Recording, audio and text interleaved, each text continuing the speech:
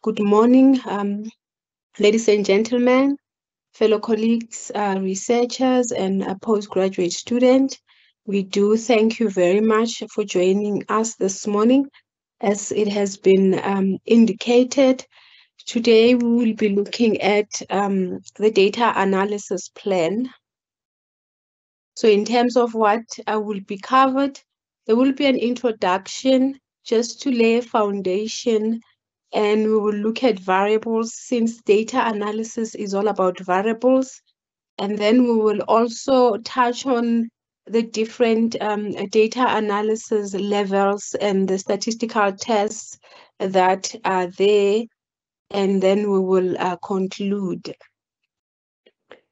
So in terms of the data analysis plan, a data analysis plan is quite an important document that can assist you as a researcher in your journey. So you can look at it as a document that is developed by you as a researcher. So you are the one who are to develop the plan, and you develop it in advance because its purpose is to guide you in your data analysis process. So it is a plan. And when you have a plan is always there to guide you. If you do not have a plan, then you're not really sure what you are working towards. You don't know what you want to achieve. So when you have a plan, it will assist you to think about the data that you will be collecting. So you will not just think about it, but have a thorough way of engaging with the data in your mind, and as you plan, putting it down with what you really want to collect. And then you can also now thoroughly engage on what this data will be used for. Because as you plan, then you will be able to outline, why do I actually need to collect this? And then when you answer that question, then you would have answered the purpose as to why do you need to collect that particular data. And the plan is also supposed to answer the question of how will this data be analyzed. So way before, way ahead, before you even collect your data, while you are still planning your study, it's the right time to actually develop the data analysis plan, because it will assist you in your journey, and it will ensure that you actually collect all the data that you need. Because you have a plan, you have written down everything, as you will see that it's very detailed. You'll be able to tick the boxes to say, I have this variable, I'm going to use it for this. This is how the variable looks like. So you're able to account. And in cases where you find that as you look at your plan, there are some variables that are missing, then you're able to add them and see how you will measure them. And it will also ensure that, as I've said, you actually collect the data, that you need. So there won't be any waste in terms of that you collect variables that you're not going to use, because for every variable that you will include, you'll be able to actually give an account as to why it is in the plan and how you intend to use it. So it also assists you to ensure that data is collected and structured in such a way that it will yield reliable results. So because you are planning and you are thinking about your variables thoroughly, as you put them on paper, not just in your mind, but you are putting them on paper, you can actually see what you have. You can also now you will also be able to connect it to the data analysis, and your variables, you can put them in such a way that it will work for your study. And because you have all the variables, you will be able to give an account of the variables that you are collecting on the plan. you also be able to have some of the inputs that are required for sample size estimation for certain techniques, for certain statistical analysis techniques. You need to know the number of variables that you will be collecting. And when you don't have a plan, you kind of have a rough idea in your mind that I want to study poverty, but because you haven't interrogated everything critically, even as you think about, I want to study poverty, but you don't really know, you can't, if someone were to ask you, um, you want to study poverty, what are the variables that you are interested in? It's not always, I've met researchers who are able to actually, even if they cannot say it, but they can point you to a document to say that these are the variables that are actually, and they can even tell you how they want to measure them, but it doesn't occur that often. Most of the time, researchers just sit with the idea of what they want to collect, but not having drilled it down, to the lowest level, to the point of saying, if I would say I want to measure this, how am I going to measure it? And when you prepare for a data analysis, when you have a data analysis plan, it will assist you, because in the process of developing the plan, you have to drill down to your variables and be exactly sure as to what do you want to measure and how. So what should this plan contain? Because your research is guided by the research questions, then the plan has to have the research questions. So I've skipped the first level that you have the purpose, but the research questions are the things that at the end, if all your research questions, all the quantitative research questions, because in this case, I'm addressing quantitative issues. So you need to list all your quantitative research questions or objectives. Once you've listed them, so for each objective, then you need to be able to say, what are the variables that are required for me to actually measure that objective? And then you address it and you deal with all the variables.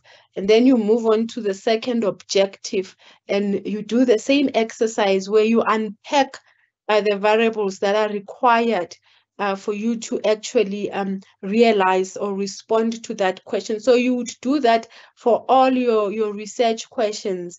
And as you are doing that, you need to also take into account your inclusion, your exclusion criteria. Sometimes when you read the questions, there will be, sometimes they can give you an idea of the criteria. So maybe it's gonna say postgraduate students. The question maybe will have something about postgraduate students, but then even with that, you need to define postgraduate students for your study. Does it include, for example, honors and postgraduate diploma students? Or when you say postgraduate students, are you only talking about masters and doctoral students? So even the population becomes important for you to actually delineate as to, when you say you are looking at this population, what are the parameters, what is the inclusion and the exclusion criteria? And it has to have the variables that will be used in the analysis. Here we say main analysis, but ideally all the variables that you will use in the analysis, whether it's going to be an outcome, a dependent variable, a variable that you will use for stratification. And it is actually, it helps quite a lot if you do have a plan, because you able to actually interrogate what every variable, the role of every variable in your study. For example, if you have a variable that you want to use to stratify, then you'll be able to identify that variable or those variables. And when you do your sampling, you will also then be able to implement that stratification, and you will not be surprised at the end, because when you stratify, you are trying to ensure that the different groups are represented properly, such that you stratify, and maybe you want at the end to do some comparisons. And sometimes if you don't stratify, you will find that because you looked at everyone as a group, you didn't ensure that you have enough sample within the different groups. So when you do your plan, you are also able to accommodate things like that. And some, in other cases, perhaps you don't want to stratify, but you also want to do, as I've said, comparison, yes. And some populations, you find that certain groups within your bigger populations, they are small, such that you actually have to oversample in those groups. So when you don't specify what you want to do with every variable, you sometimes miss out on that, and you find that at data analysis phase, when you have already collected the data, you didn't collect enough sample for those groups because they are small groups. If you just treat them as a group, you will come back with a small sample.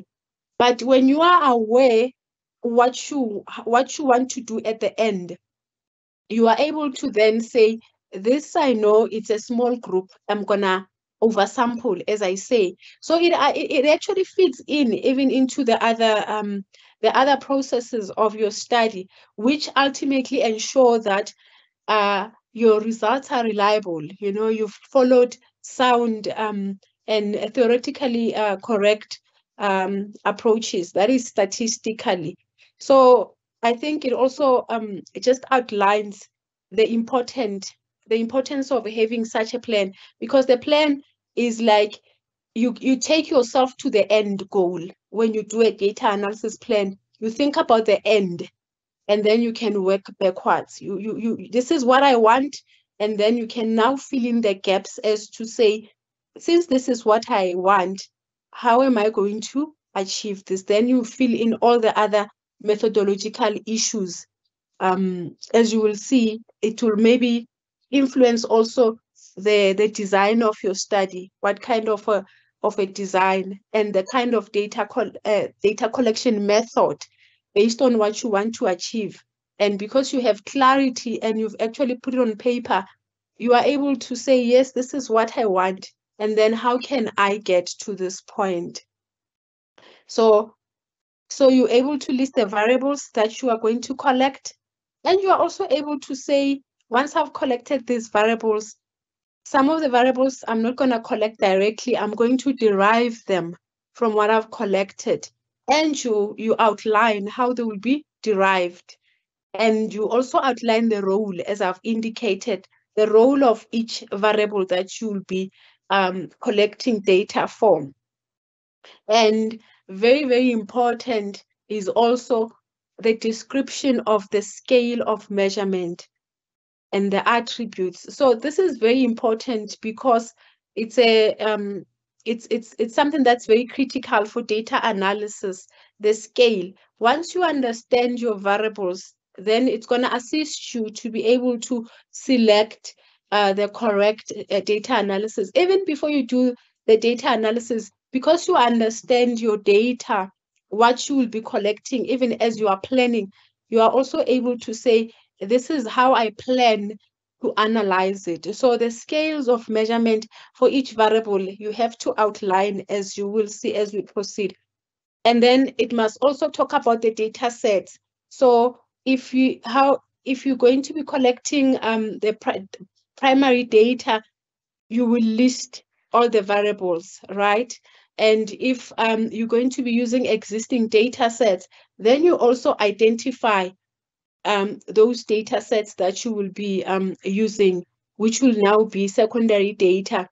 And because you know you'll be using secondary data, it also now gives you an opportunity, because you need to have clarity about your variables, then you need to interrogate that secondary data to understand what are the variables that are there in that database, whatever source that you will be using, and what was the primary purpose of the data, how was this data collected, you know, the design, the methods, and the variables, are they measured the way that you want to use them as you conceive your study? The variables that are in the secondary data, have they been measured the way you want to actually measure those particular attributes? Maybe you might find that this variable is measured in a particular way and you had conceived it a different way. For example, let's maybe talk about, maybe you want to talk about well-being, and maybe in the data set they have measured subjective well-being, where the people were asked to actually kind of classify themselves as to the different levels of well-being. So it's based on how they perceive themselves. So it's subjective. But in your conception of the study, you didn't really want to use subjective measurement. You intended to use another measurement of well-being. And then because you can see that this secondary data is measuring it a different way to what you wanted, how you wanted to do it, then you can make a decision to say, do you proceed and you use the subjective measure as a proxy, or no, it's not going to work, and then you ignore this secondary data and you go back to plan again with a mind now of collecting primary data. So this planning is actually very important because it ensures that you're not surprised. You know, there are no surprises along your journey. Yes, things will not be perfect, but you do as much as you can to plan, so that you don't just go about it without any plan and everything is a surprise. So we want to try and avoid surprises, because once you've collected the data, so much has been spent, and so much can be time, can be money, you know, and maybe other resources, such that you cannot go back. So we just have to salvage, you know, work with what you've collected, and we are just making things, you know, trying to just ensure that there is something that, you know, you can put together. But that's not what we want, because if you have a plan, then you'll be able, even when things are not working out, you can always go back to the plan and be able to say, this I won't be able to achieve, and how does it affect my study? And if I mean, you can still move with that, then you continue, but you are already aware of the things that you will not be able to achieve, the things that you need to change. It doesn't hit you at the end. And the format of the data, maybe the data, yes, this is also very important, because sometimes the data, if it's secondary data, the data has been captured in a format that is maybe foreign to you, or a format that requires a certain software for it to be converted to what you can use. You have to think about those things as to, do you have the resources? If it requires a certain software, will you have access to that software? Sometimes when we say these things, it's like, it's just theory, but the reality is this is what we encounter daily as we work with researchers. I can talk about a recent case where the researcher, at some point, they needed to use data from StatsSA, and the data comes in a certain format. It is this is in the geography space. So the data, the file that they are sending, it comes in a certain format, and the researcher, I couldn't open it, even though I was also given access as I was assisting the researcher with the sample. So the researcher had to, the researcher didn't have the software, but at least they had, because at least they are also in that space within their office, they could get assistance. But you just imagine if they didn't have access, then it means you have to purchase maybe, because at that point your study has advanced, because we were doing sampling. You've done so much literature review, so maybe you just have to purchase the software, and maybe it's a cost that you didn't plan for. So those kind of things, you can avoid them or you can plan for them. If you actually plan for your data analysis and unpack everything such that you will know what will be required for every variable, and if it's actually feasible for you to achieve that. And then also, if it's secondary, the permission, interrogate that as to whether permission is required. And with secondary data, the other thing is that the other challenge is that sometimes permission is given because at a high level within that particular institution, the owner of the secondary data, they have proper channels, for researchers to request for permission. So when they look at your document, everything is in place, they give you permission, but you can have experienced challenges when now the right department, now you have the permission, and you also have ethical clearance from the university, and you now want the data, and when you send it to now you have to send it to the relevant department.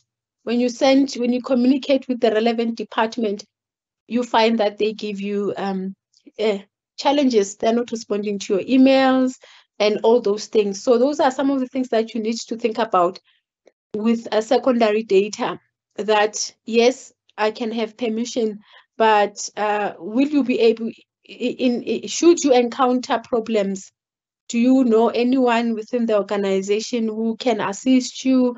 All those things. Sometimes, yeah, we don't think about them, but sometimes you do encounter those challenges. And then some data sets are weighted. You need to be aware of that, because that is going to influence your data analysis, how the data will be analyzed. If you also want to take into account the weights, then that is going to reflect in your data analysis plan. And softwares are not the same. Some softwares are powerful with weighted data, some have, so that also comes into play. That's why it's important to understand your data, and then you can link it with the resources that you have, that I want to use SPSS to analyze my data. Can I do this kind of analysis in SPSS? Or even though I'm not doing it for myself, if I'm going to be assisted, seeing that UNISA gives us access to SPSS, will the people who are assisting me be able to do this in SPSS? Can it be done in SPSS? That's the big question. That's why it's important, because if you don't know that your data is weighted, how else will you know that you need to use a certain technique that takes into account that the data is weighted? So I think another key thing here that is highlighting the importance of this plan, and also how many observations, because sometimes you have secondary data and you find that the data is small, when you actually check it to check whether it's sufficient, you find that it's small. But if you don't look into that, you will not know.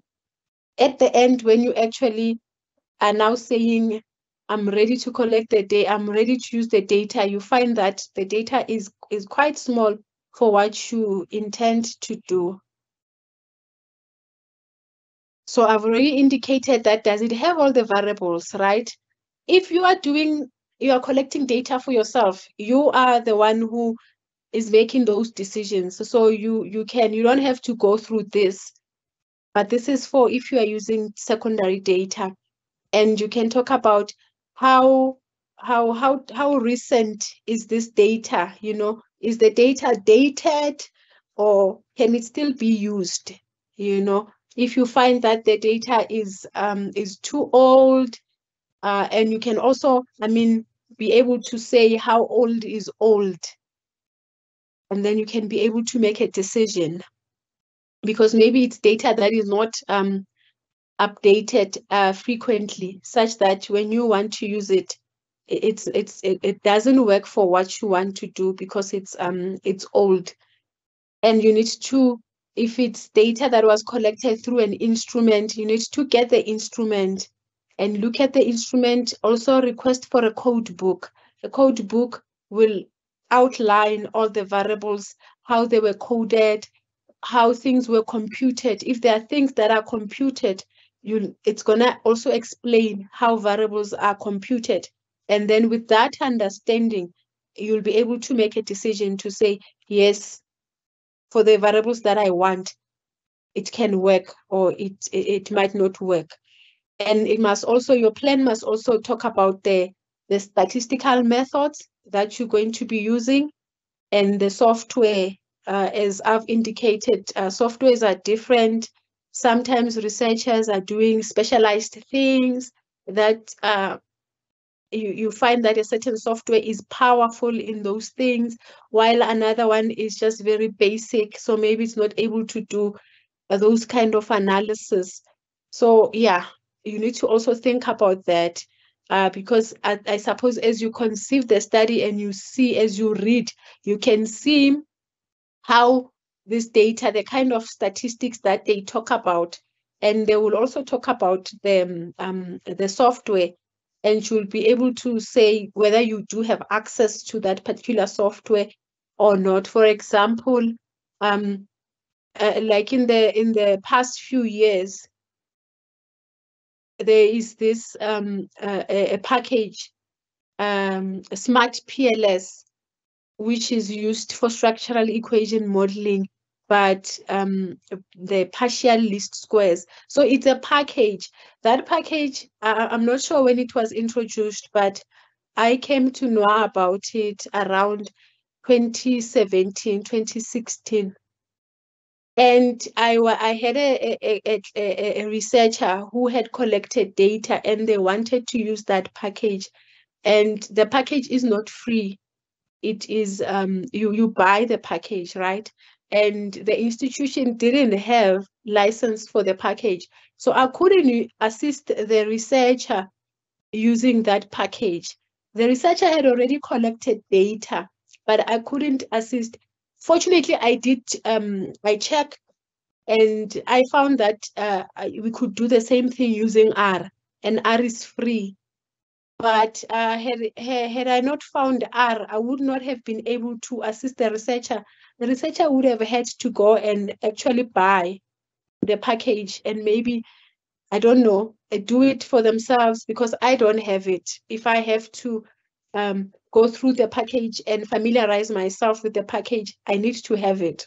So unless if the researcher was going to be coming and camping, or maybe, it was that kind of a situation. So I'm just trying to bring out the fact that sometimes the analysis that you want to do, you find that it's specialized and it requires certain packages. Sometimes those packages, they are new, or those packages are used in certain fields, predominantly in certain fields, such that you're not going to find them, that everyone has them.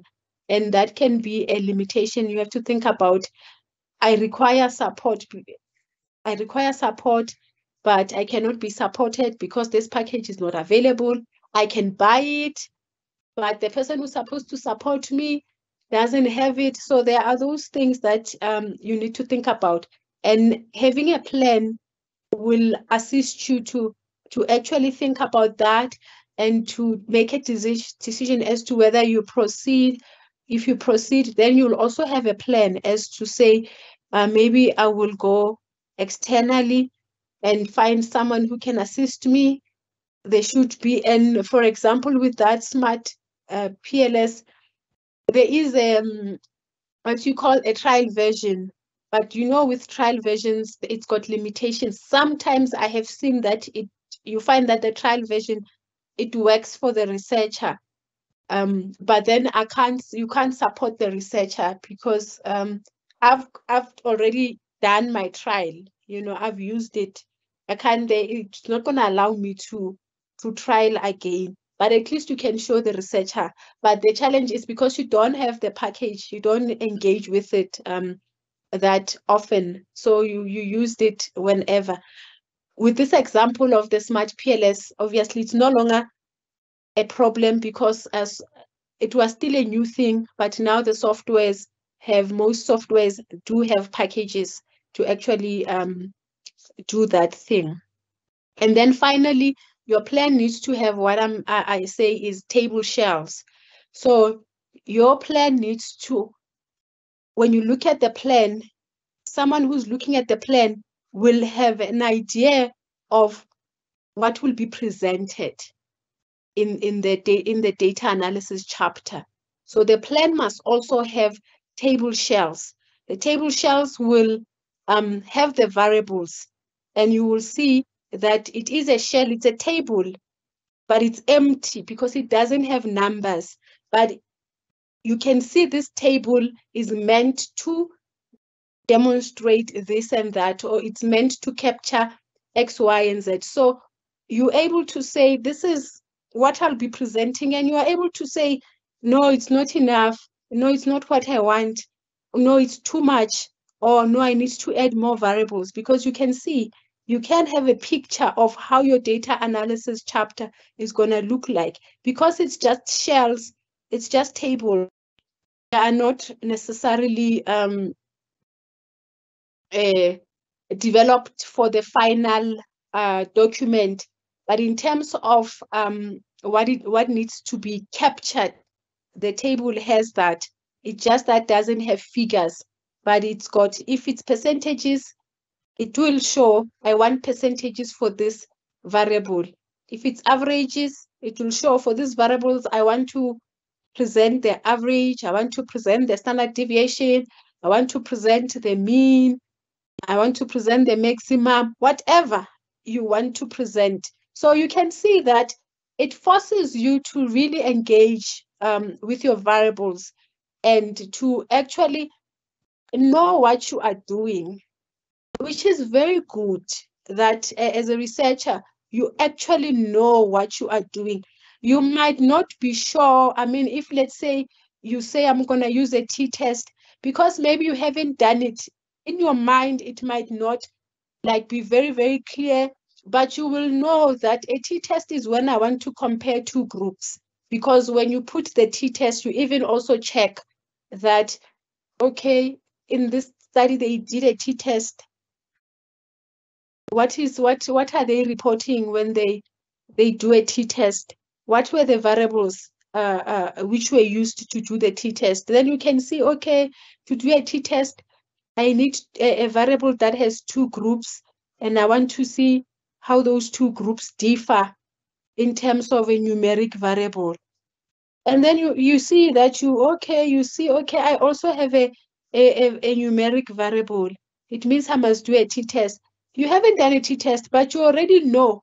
In essence, you know a t-test compares a continuous variable between two groups, independent groups or dependent groups. So you can see that it takes you so much further, and you in a position to actually talk about your study and talk about what you want to do and how confidently, because you've even put it on paper, you've interrogated it. So you're not copying things that you are seeing from other people and just pasting them, because you have to think about your variables. Even as you paste things, you have to check if they will work. How do you check? You have to interrogate your own variables. I think I need to move. So yeah, having laid that foundation, so the shells, you'll have the shells for the first part, your analysis, your univariate, your bivariate. If you are going to doing a bi means 2, uni means 1. If you're doing multiple variable analysis, you will also have the shells for that kind of an analysis. If you're going to do multivariate, then you'll also have table shells for that. So when you do the plan without variables, you can't have a plan, because when you collect data and what you are analyzing the data is, it's the variables, right? So that is your starting point. Yes, you know the research questions, but you have to move now from the research questions to a point where you can now measure the variables that will talk to those research questions. So variables are attributes, and those attributes, we use them to describe, you can describe people, you can describe a thing, and you can describe an idea. So I can describe a person using their age, right? I can describe a person using their level of education. I can describe an idea, maybe I can call it knowledge of something. I can describe a place, its province. So when we collect data, we measure variables, attributes of interest. And because you are collecting from different units of observations, sometimes they are the same, such that you find that if you ask me, you find that I'm a master's student, and the other person is a master's student. When you go to the next person, they're a PhD student. So it can vary. Those variables, they have roles, right, in your research. There will be this variable. Sometimes it's one variable, sometimes it's more than one variable, which is your interest, the outcome. So we say it's the dependent variable or the response variable. This is the variable that you are interested in. And these other variables can come in as the variables that are independent. You want to see how they are related to this variable that you are interested in. So you will have a dependent variable. A dependent variable will be your focus, your key variable of interest. And then you can have other variables that you want to see how they are related to this outcome variable or the response variable. If it's an experimental study, as a researcher, you can manipulate the independent variable, right? You can be able to say, I want to look at the concentration. So I want to compare when it's this concentration, when I give my plants this amount of plant food, what happens? That's the what happens will be the outcome, when, as opposed to when I give it this concentration of plant food. So as a researcher, you are able to manipulate this independent variable, which is the different levels of concentration of the plant food. But in other cases, you are not able to manipulate the independent variable.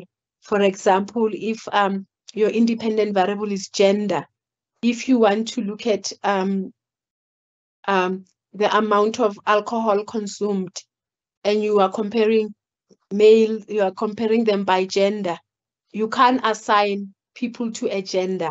So you can't say, I'm going to give these people this gender, give this group this gender, as you do with the other example where you say these plants, I will give them this concentration of the plant food. These plants, I'm going to give them this concentration, and so on and so on, depending on the different levels that you want to vary. With if you have an independent variable, that is gender as an independent variable, you can't say you take the persons and you say, I assign this one at this gender, I assign this one that gender. The gender is inherent in them. So it's an independent variable, but you are not able to manipulate it, but you actually just observe. So even being aware of the type of variables that you are working with will also assist you with the design, because you will know that my variables, I cannot manipulate them. And as such, I can't do an experimental design since I don't have control. as a researcher. Okay, so moving on now to we've spoken about that you need to identify your variables, because data analysis is about variables. So if you don't know your variables, you can't do any data analysis, or you will mix up your things. You will measure things incorrectly because you haven't clearly listed the variables, and you haven't clearly outlined how they are going to be measured. So in line with the purpose of the study, you will have your research questions, the things that you want to answer. What do we want to know in the study? What are the specific research questions we want to answer? Those specific research questions, you need to list them, as I've indicated. You list all of them. And from each research question, you need to now be able to extract variables. And I will show you an example of how you can actually go through that. So you need to extract the variables that you need to measure for you to be able to respond to that research question. So you do that for all the research questions. You say, from this question, what is it that I want to know? And what are the key variables that I can measure, which are going to assist me to know this thing that I want to know? And the research questions will also assist you when you list them. They will assist you to have a structured approach, which is what, with people who use questionnaires, that's the process that we follow when we review your questionnaire.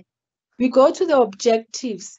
For each objectives, each objective, we will ask you, this is the objective. How are you addressing it in the questionnaire? Take us to that part that is addressing this. And we can be able to now see how you are addressing it. And we can see if what you've put talks to the research a question that you've put across. And as you say, this is how you're going to respond to it. I mean, when you say this is how you're going to respond to it, you are using variables to respond to it. Those variables, you need to account for them and locate them in your field and within the theory. Some things are easy. If we talk about age, it's just age. But age can also be used in different ways. But there are certain variables that can be defined in more than one way. So you need to say, I have this variable, and this is how I'm going to measure it. This measurement is informed by this, and you will use the literature to support the approach that you are taking. So I advise, if you're doing a questionnaire, you need to account for all the variables. When I say account, you must be able to take people back to the literature to say, this is how I arrived at measuring this variable this way. It can be measured in many ways, especially when things can be measured in more than one way. You have to take the reader through how you arrived at that particular measurement that you are using and how it is suitable for your study. So for every variable, you need to account, especially the variables that can be measured in more than one way. And then those variables, they also give us a window. We can now think about the type of data analysis that is possible. And we now also have an idea. Once you list the variables, we have an idea of what we will be collecting. So as an example, so if the study was about, the purpose of the study is to analyze knowledge about current affairs. So that's the purpose, actually. You want to analyze knowledge around current affairs of UNISA students.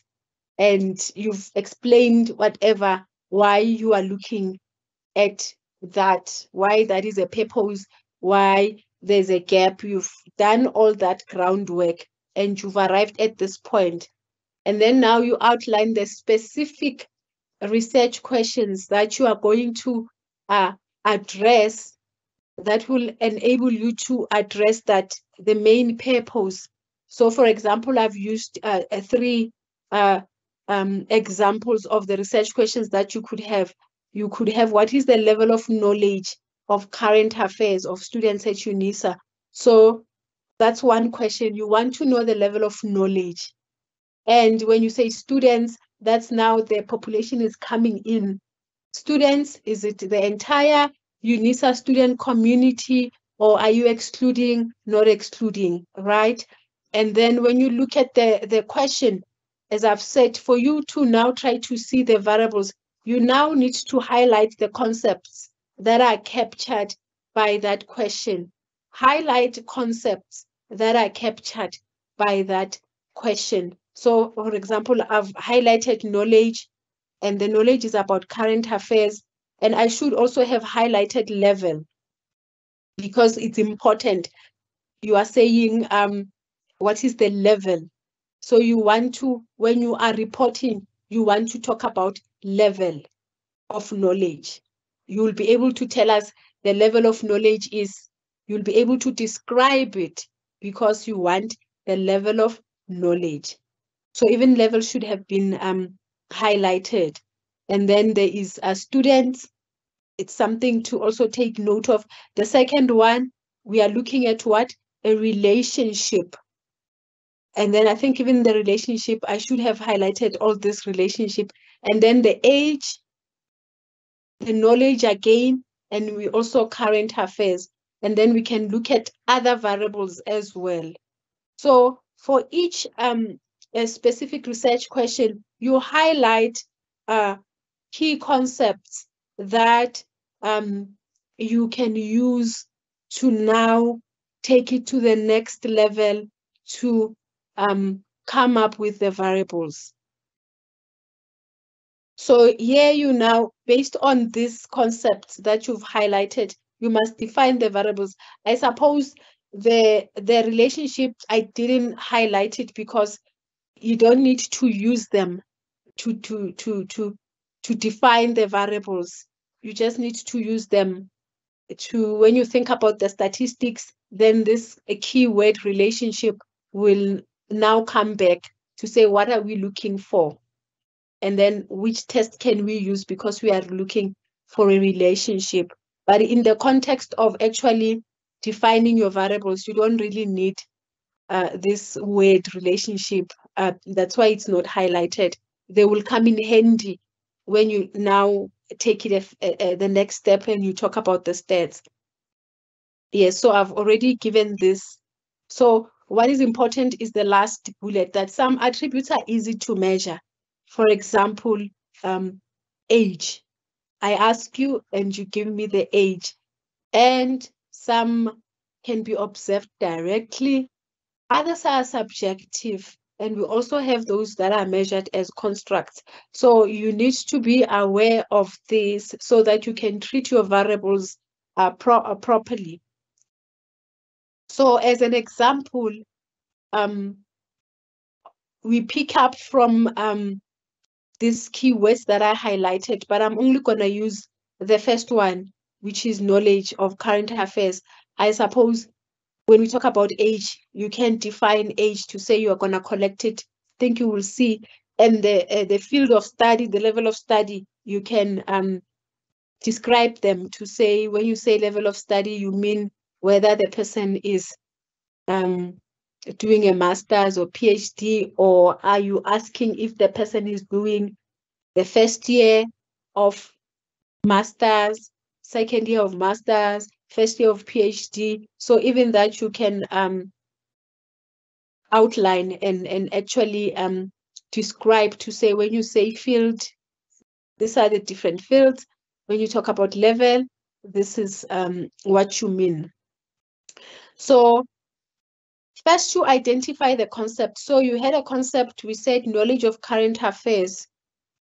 And then from that, a conceptual definition, you have to now come up with an operational definition. So the operational definition is how the concept will be measured.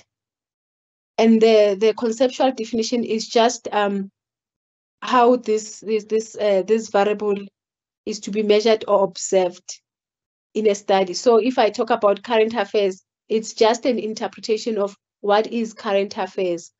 And then operationally, even current affairs will have a definition, but then I will say operationally, this is how I'm going to measure it. So it talks to the variable that I'm going to be collecting. So the example we are using here is knowledge of current affairs. So you have three options here. These are examples. I'm not saying this is the only way, but it's just to show you that you can ask factual questions, right? So you can ask your the students about recent events that have been in the media, that have been dominating the news, that have been dominating the media space, and you can ask them. You can have a reference period, right, where you say, I'll look at the past 6 months, whatever the past week. You will decide on that reference period, and you will motivate as to why you are using the past week, why you are using the past month. When when you look at what is dominating in the media space, when you say I'm gonna focus on the past month, the news that are that have been circulating in the past month, you will also provide a motivation. Why am I looking at a month? Why am I looking at the past 7 days? And then based on those key things that have been in the media, then you formulate questions and you ask the students, and then they respond, and then you score them. And based on the score, you'll be able to say whether they actually have knowledge or they don't have knowledge. So, and then you can also say, you can ask a question in the questionnaire, you ask them about consumption. So you can also use consumption as a proxy.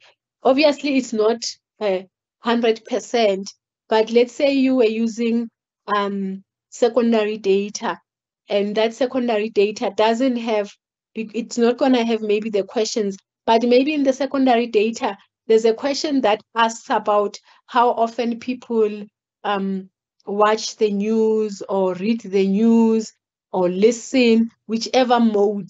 But there's a question that taps into frequency, and you are using that frequency as a proxy.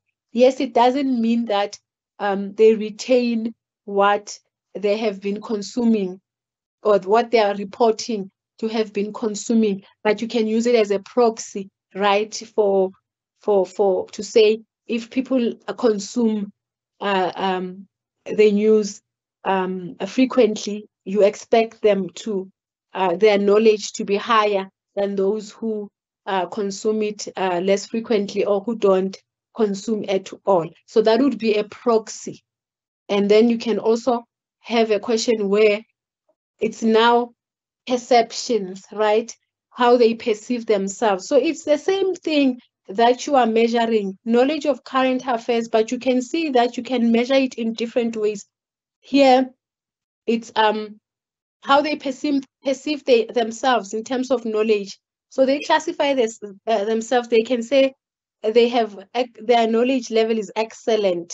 You know, I classify myself, or I can say, no, I'm very I don't really know much about current affairs. So, or my knowledge level, I can say it's good, I can say it's average. So it's them.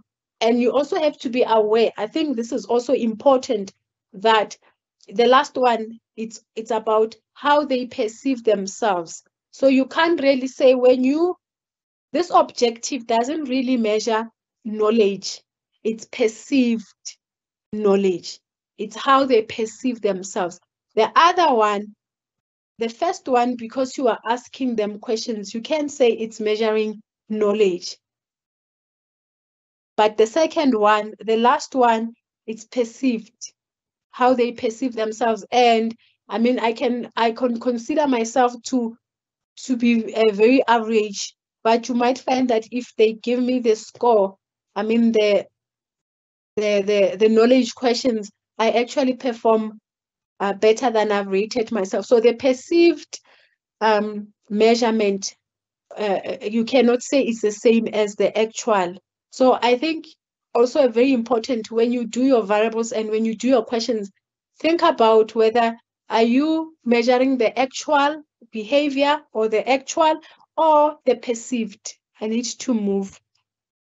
And another example is stress. If you're going to measure stress, you can use those questions whereby they they ask you several questions. It's a validated instrument. They ask you about symptoms of stress and they score you and say your stress level is at this level 9. Maybe you have medium, and the different levels of stress. You can measure it maybe looking at your other measures, maybe your heart rate, the variability of your heart rate. You're gonna need a device, right, to do that. They can also measure brain waves, and then they can also measure concentration of hormones. So when you say I want to, you have a variable stress, you have to think now, how am I going to measure it for my study? And then the how will be influenced by a lot of things, right? Whether you are able to tap into these other things, whether you are using a questionnaire, do you have the instruments? So it's very important that you've put it down, then you think about how you are going to do it. That is going to help you. Then you also know how it's going to look like. For example, if you measure it as, if you measure using a validated instrument, it's going to come as you've got what? Not stress at all, medium stress. I can't think of the other levels of stress, very stressed. So it's going to be a category. And if you use the other measurements, it's going to come as a number, a value. You can still categorize if you want to report it as categorized. So the how also influences how it's going to look like. And then the age. So you can, let's say in your study, you have age as a variable, but how you want to use it. You want to use it in terms of the different age generations, the millennials, the baby boomers, whichever definition you want to use. If in the questionnaire, or if it's measured as a categorical, you have to ensure that those categories align to the different generations that you want to use. Because if the data is already collected, you can't, as a category, you won't be able to change it to align. So that's why even though it's age, it's simple. When you think about how you want to use it, you now say, no, it's okay as age. I will collect it as age in years, or I will collect it as a category. And then I will specify the category, maybe the generations. If you are not sure with age, you can ask it in years. And during data analysis, as you continue, maybe you will have more clarity as to how you want to use it. Some variables you don't have the leisure or the liberty to leave them open. You have to decide on the onset how you want to use them and collect them correctly. And then quickly, I'm going to go through these. Okay. Oh, because it's in the it's showing, it's not picking up. So I'm gonna use this one as the last example. I hope you can see poverty as well. If you have poverty, for example, even poverty, people can give you what they think. You can use a subjective measure where people tell you that they perceive themselves to be very poor, not poor, to be average, whatever. The different levels that you will put, and they can select where they think they fall. So it's based on how they perceive themselves. And you can have other measures of poverty. You can use the poverty lines. which is maybe based on there's the food poverty line. And that food poverty line will say whether you are poor or not poor. So it's binary. You've got two responses. You are either poor or not poor. So when you use the poverty lines, you will come back with a classification. That classification is going to be two things. You are poor, not poor, depending on whether you are below or above that cutoff point.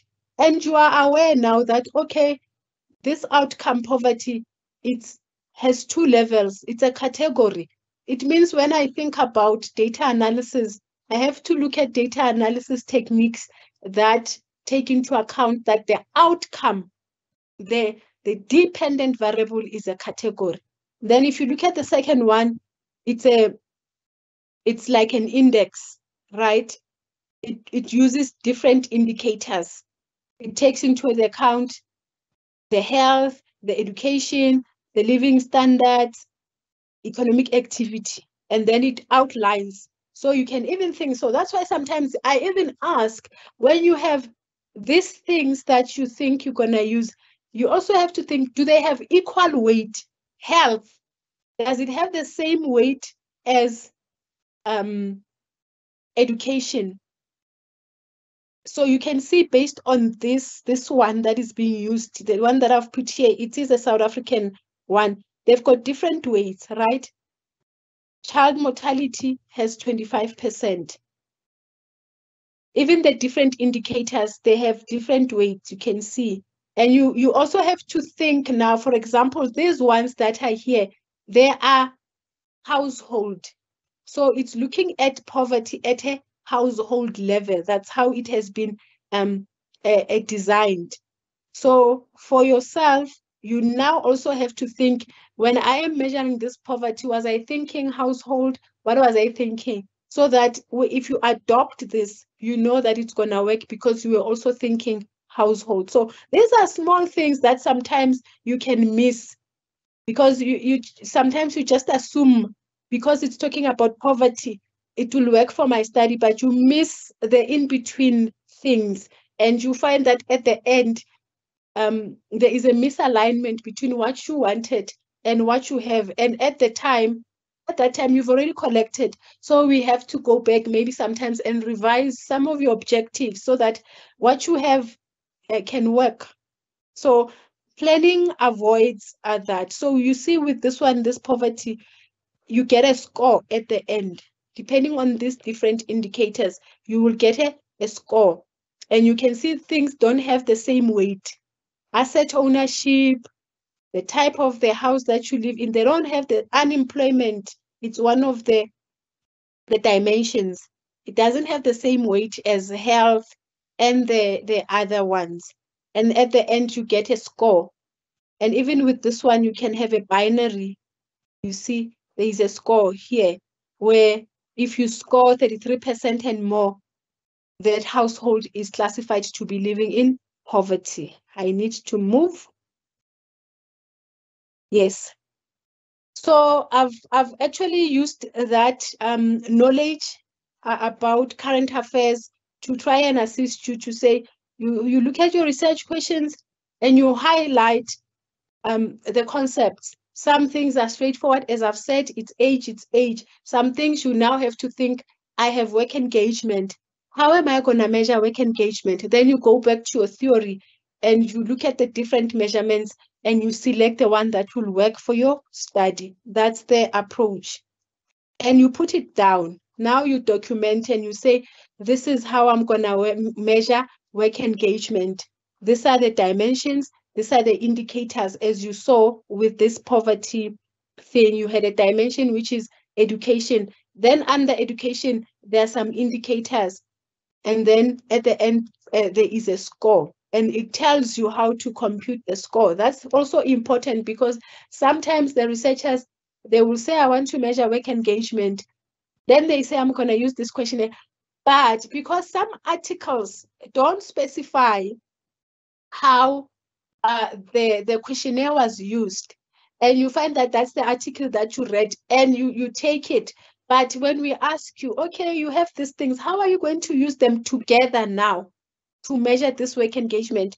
You don't know, because when you go to this article, so when the article doesn't specify, you have to you look at other ones that have approached it the same way, and you also ask the writers, the authors, to give you more information so that when you adopt it, you already know how you are going to use it. It can't be that when you have collected data, here is this beautiful data, it has been collected, then we ask how, because I'm not a work engagement specialist.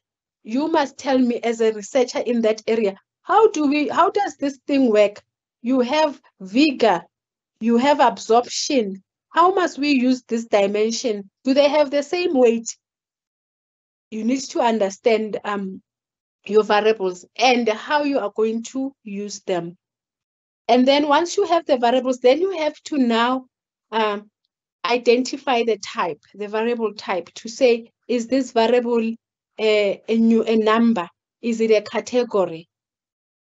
And then that will also feed into the data analysis method that can be used. So in terms of that, we have two types of measurements broadly. We have qualitative and we have quantitative. So this is the way how we actually variables are defined. The qualitative talks about the type. So when you have a variable that is qualitative, it's a variable that such that when we describe it, we can describe it in the form of a type. So hair color, it's a type. So once you talk about a type, you must know that this variable is qualitative. We are interested in the quality, not the quantity, but the quality. What kind? When we talk about your level, it's a type. Are you doing PhD? Are you doing masters? It's a type. So when your variable is capturing types, it's categorical, because it's going to have the different types, which is the different levels or the different categories. On the other hand, we have variables that when we measure them, we describe them in terms of numbers. So when you have measured that variable, what you come back with is a number. So your example are your weight. Those are things that can be counted or measured or weighed using a unit, and it can be recorded. So if I ask you, how old are you? I'm going to come back with what? A number. If I ask you in what age group, you see now, age group is a type. It's a type. But if I ask you, how old are you? I come back with a number. That variable is going to be numeric or quantitative. If I ask you your weight, you give me your weight, it is a number. If we ask you your income and you give us as a figure, it's a number. But if we say, what is your income category? It's now a type. We want to know if you are in the lower category, middle, upper category, depending on the categories. What is important is that variables that are qualitative or categorical, they are not numbers, they are types. So you cannot, when we add numbers. So that has to be it must just stick there, that when a variable is a type, it's not a number, it doesn't talk about a number, it talks about a type, and you cannot add. You can only add things when there are numbers. So you can't add hair color green plus hair color red plus hair color yellow. No. You can't add religion X plus religion Y and religion. Once you can add, you can compute an average. That is very important. Once you can add those things, there is no way you will get an average. So you must know that qualitative, categorical, you cannot add, therefore no averages. when we talk about them, we talk about, I have 20 of this type, 15 of this type, and then I can convert that into a percentage. Within that, we've got two types. We've got nominal, we've got ordinal. Nominal, it's the types that don't have an order, like hair color. You can't say yellow is number 1, brown is number 2, blonde is number 3. You can't order them. Then we have these types that we can order, like cancer stage. You can say stage 4, stage 1, stage 2. Stage 4, it's the most severe. So you can order. When you look at that variable, the different levels, the different types, they have order. You can rank them. And you can say this one, they earn more if it's income group than the other ones. On the other hand, we have continuous, we have discrete. This side, we talk about numbers. So you can actually use mathematical operations because they are numbers. We can add them. Once we can add them, it means we can compute an average. So I say we have continuous, we have discrete. The difference between continuous and discrete is that discrete is a whole number. So when we talk about the number of people who are attending today, it's a whole number. It's 20. It's not 20.5, 20.3. You cannot have a half a person. So when I talk about things that we count, we say they are discrete. Number of positive COVID-19 cases, right? It's a whole number. Then the continuous ones are the ones that can assume a decimal. We talk about weight. It can have a decimal, and the other ones that are listed here. Within the quantitative, the numerical, we also have a further classification where we have interval and we have ratio. Both of them, they are numerical. It's just that there is an additional layer to them. Interval, in terms of the attributes, the distance between the data elements can be determined. And you can also determine even for the ratio. So you can determine the distance between 20 years and 30 years, right? The difference is 10. And even if I look at 30 and 40, the interval that I skipped is the same. And they have the same meaning. So 20 and 30, that difference of 10 years has the same meaning as the difference between 30 and 40 years. That's what we mean when we say the intervals have got the same interpretation. These are the attributes of the numerical variables. The only difference between a ratio and interval is that an interval does not have a true 0 point, whereas the ratio has a true 0 point. A true 0 point means that the absence, when that variable has a value of 0, it doesn't mean that that attribute does not exist. With a ratio, when it's got a value, a ratio scaled variable, when the value is 0, it means that the attribute does not exist.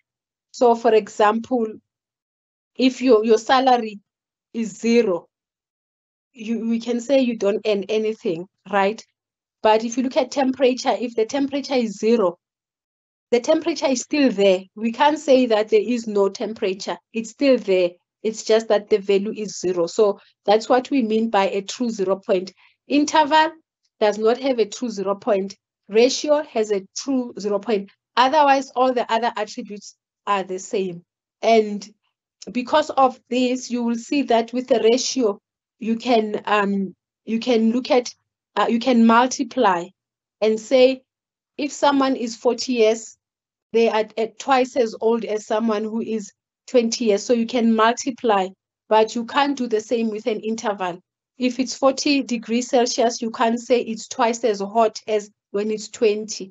So that's the distinction there. And then in terms of the example, we go back to that example of knowledge of current affairs. If we are looking at factual, remember we spoke about 3 measurements. If we are looking at factual, it's going to be a score, right? Which is numerical, that's a type. So I'm getting to the example of the types. And if we convert the type to categories, maybe we say from if you get between this and that, it means that you have little knowledge.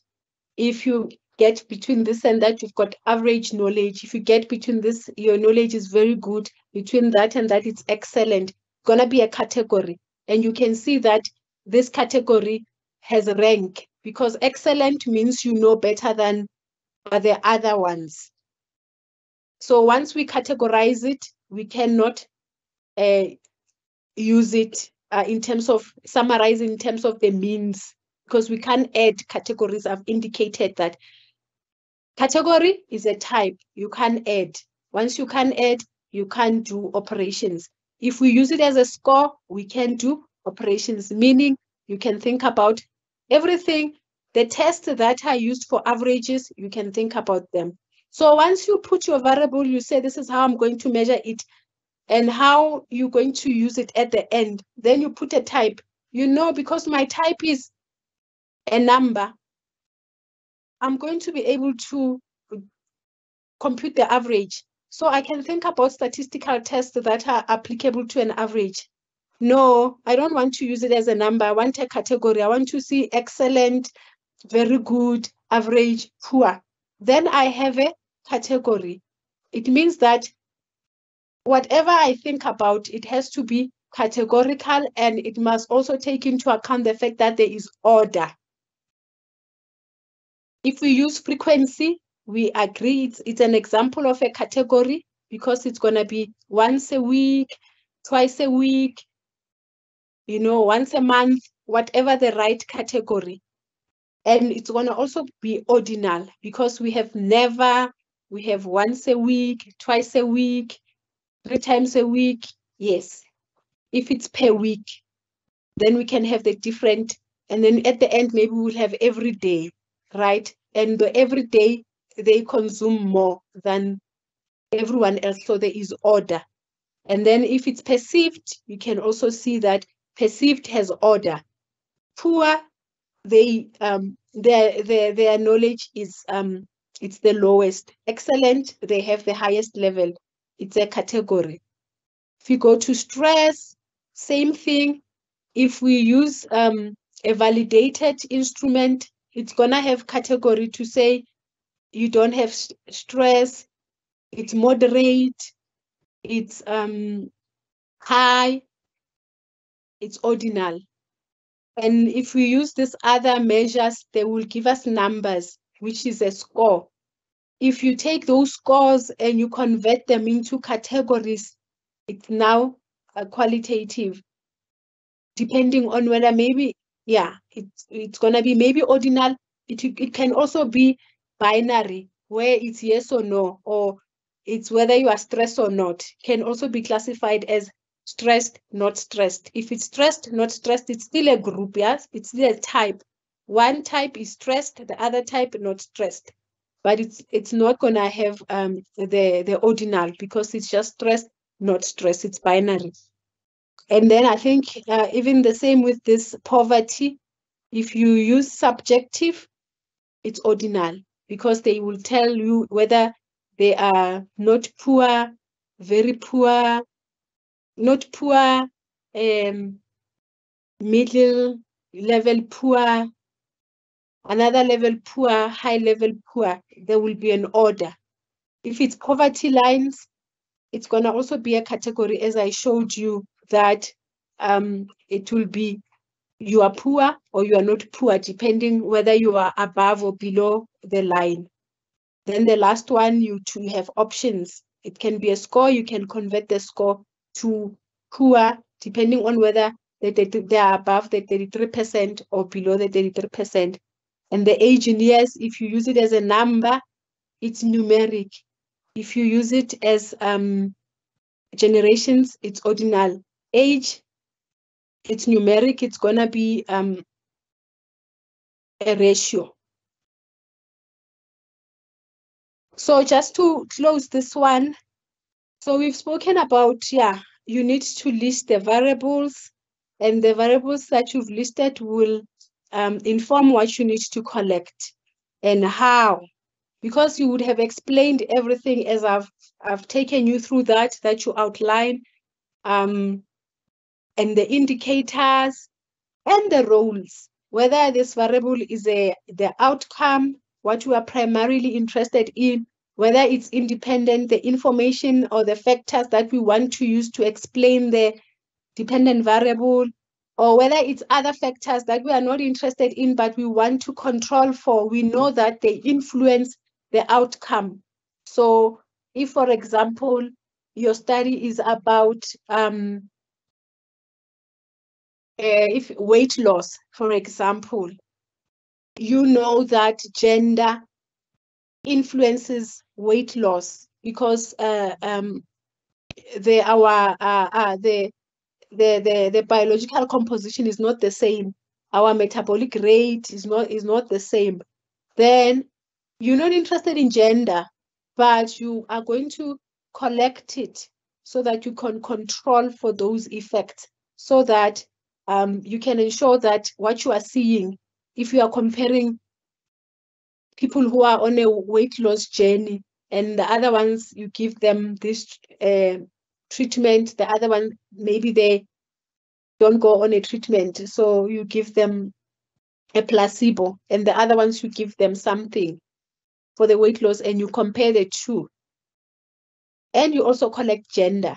In your model, you'll also put gender so that you can control for it. You are not interested in it, but you want to ensure that when you see differences, they are not because of gender, but they're actually because of the treatment. So you can see that this process requires you to actually have knowledge about this subject. And the knowledge, you can, maybe sometimes you already have it because maybe you've been working in the field for quite a long time. In most cases, it will take you back to your literature review to go back to say, this is what I want to measure. How has it been measured? How do I want to measure it for my study? Is there an existing measurement? If there is no existing measurement, then you have to come up with a measurement, and you have to have a justification. When I say justification, even if you don't show me, but for yourself, you need to, next to the questions, when you come up with questions, you must put the source in your working document. You must always put a source so that even yourself, when you look at a question, you can always say, this is where I got, or this is a new instrument, but how I arrived at this question, the influence was from this author.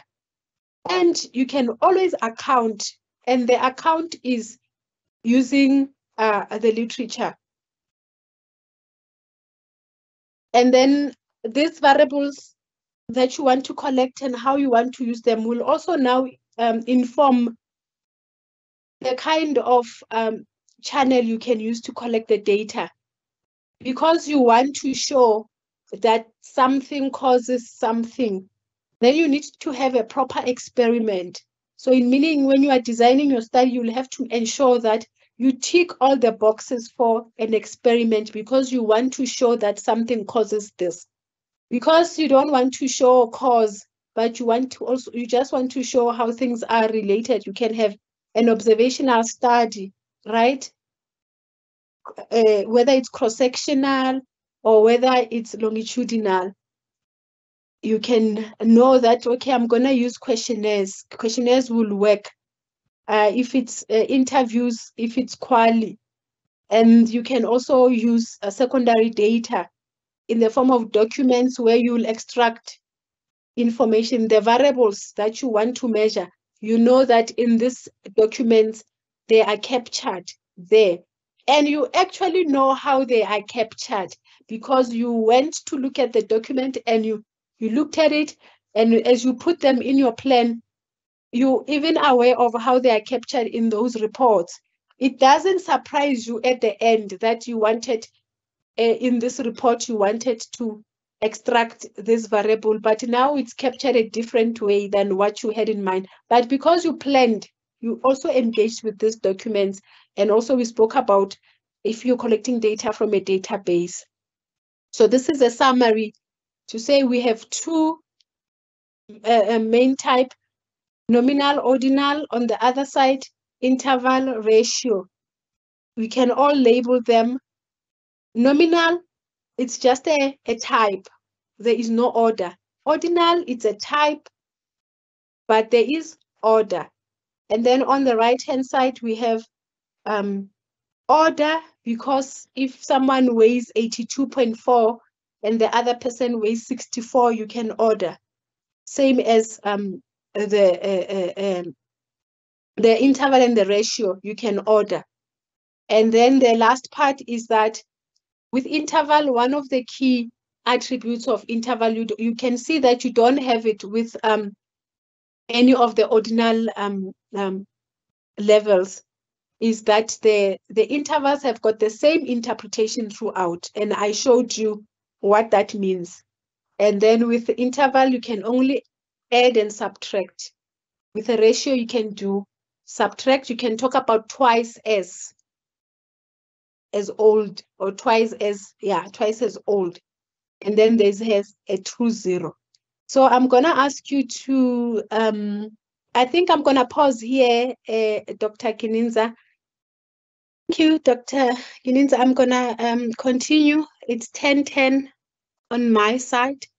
So we have 30 responses. Thank you to everyone who has participated and those of you who are doing the last bit. So the first question was the number of postgraduate students at UNISA. So it's a count. So we are counting. So once it's a count, it's going to give us a discrete, a whole number. So the number of students, you can never have 1,000 and a half. So it's a discrete. Most of you said discrete.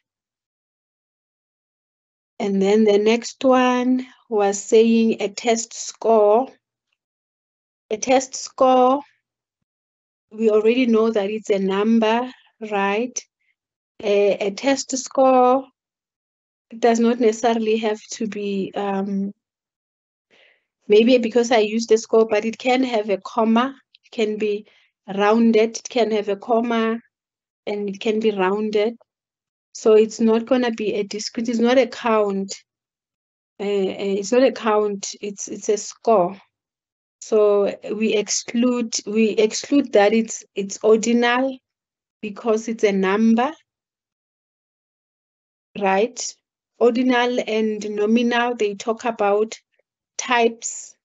They don't give us numbers, they give us the different types. So we are able to say, I have so many of these types, so many of, and a percentage.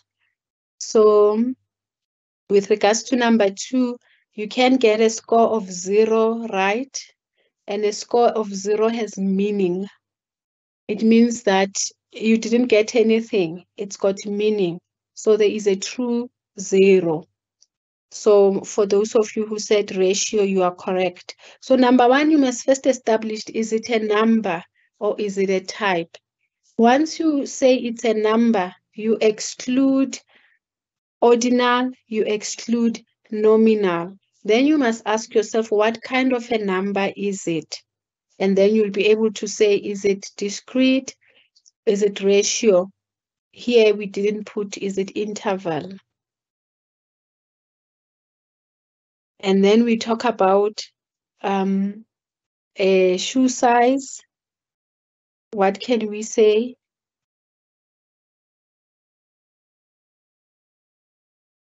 About shoe size? This one, it was supposed to be shoe size. You have, because the shoe sizes, you have, how can I put it? You don't have 1,000 shoe sizes. Shoe sizes, you can have from this to that. You don't have an infinite number of possibilities when it comes to shoe sizes. It's not a count because you can't count. You can't say I have. So it depending on if we capture it as and shoe size can be captured as a comma, because we know sometimes you can have 7.5, 2.5 in other cases. It was actually supposed to be none of the above, because you can have a 0 shoe size. You agree, right? 0 doesn't mean that the person, the attribute is not there. You can have a shoe size of 0. If you look at, because there was no range here, you can have a shoe size of 0. So with this particular one, it's supposed to be interval, because in this case, 0 doesn't mean that the attributes is not there. So, and if we look at it as a whole number, if we talk about whole number, maybe someone could say we can have it as ordinal. That could be a possibility, to have it as ordinal, because you can have, as I've said, categories, as in you can have size 10, 11, 12. There is somewhere where it's going to end, right? Because there is a cap, a limit, and then you can have those types of shoe sizes. And then because then there will be an order. So you can look at it as ordinal. But shoe size, if it's 0, it doesn't mean the size is not there. And then your year of birth,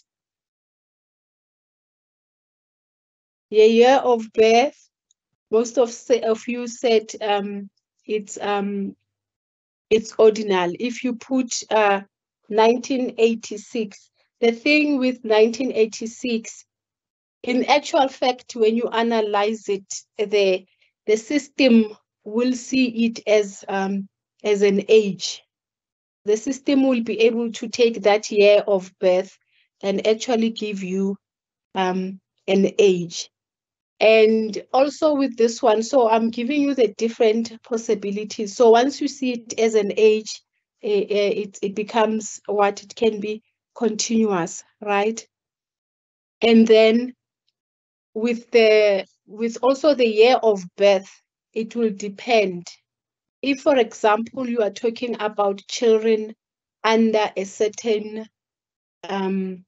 category, maybe children under 5, if you have like a range, you don't have an infinite number of possibilities. So it can become a category if you have a range, and then if you treat it as a category, it's gonna be ordinal.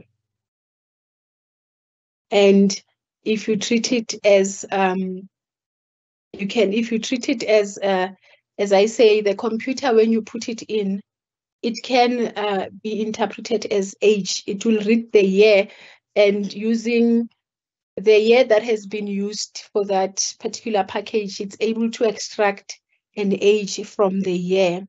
Then in that case, you see it as age, and then it becomes continuous. And depending on how you look at it, if someone says 0, then it means the person, it doesn't mean the age is not there. So it becomes interval, because if the year is 0, we can't really say the age is not there.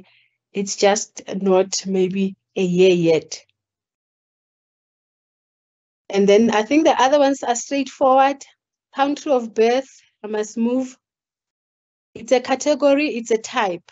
So at least there, it's a type. Type, it's a type. Then you must ask yourself, does this type have order? It doesn't have order, right? So it's none of the above, because a country, South Africa, Nigeria, Ethiopia, Ghana, there is no order. It's a type without an order. So none of the above. And then postal code, it's a code, right? It's just a code. You can't say this code comes before the other code unless you are using a criteria to arrange them. Then maybe they will have an order. But as a postal code, it's just a type. It's a type. Then it becomes nominal because it doesn't have order.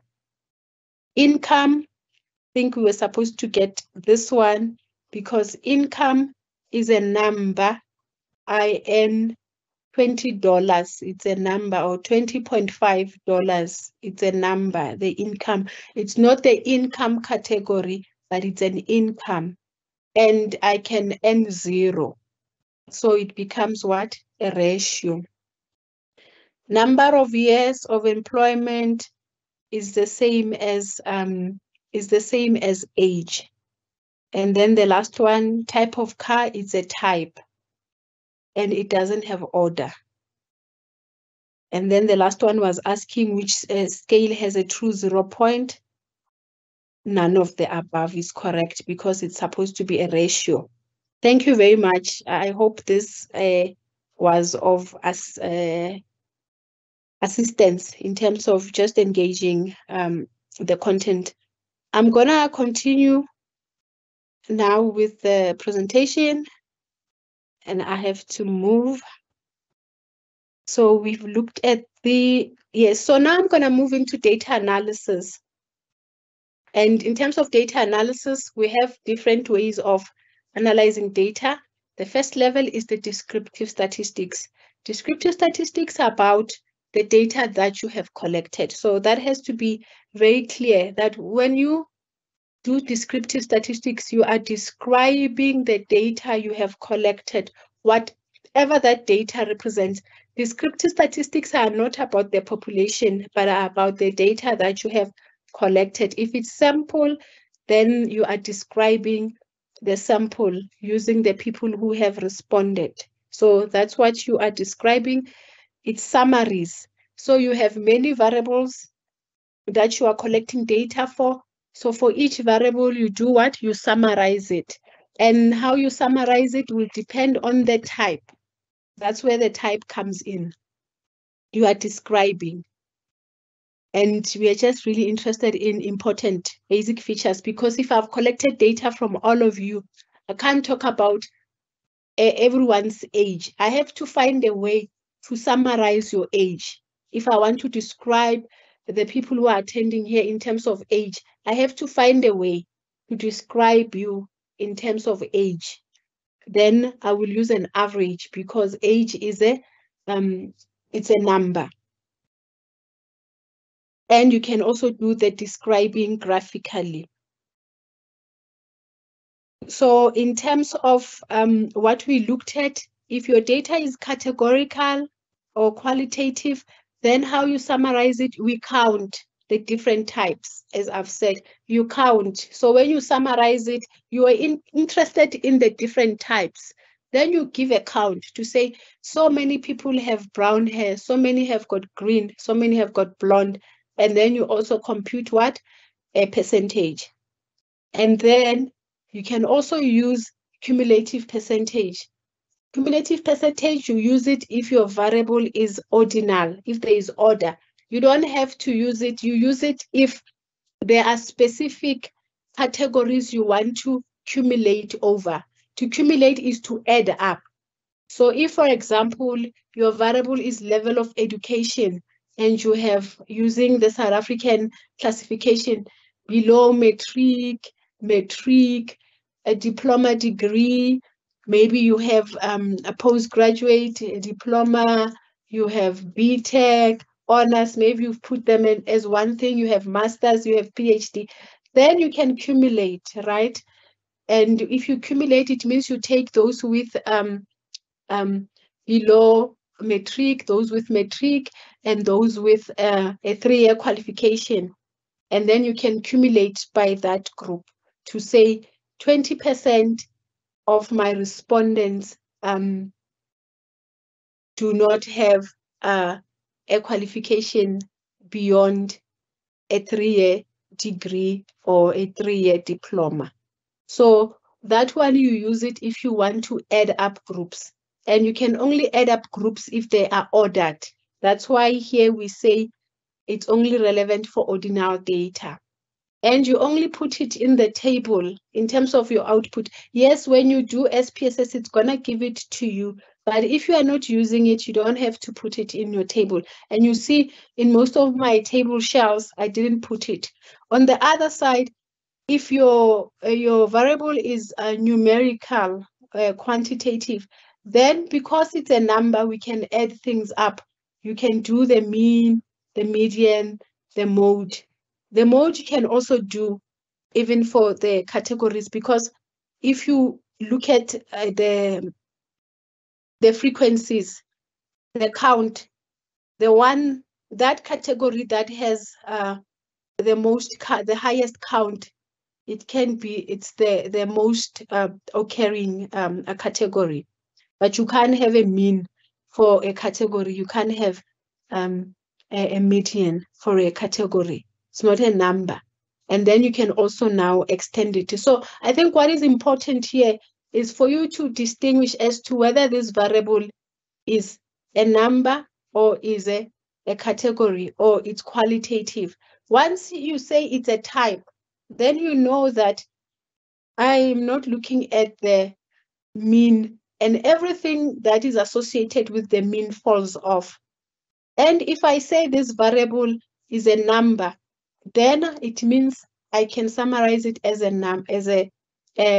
using the mean, the median, the mode. I'm not going to go into the difference, but because the idea here is for you to see the distinction and know that this one, because it's not a number, you can't add up, you exclude the right-hand side.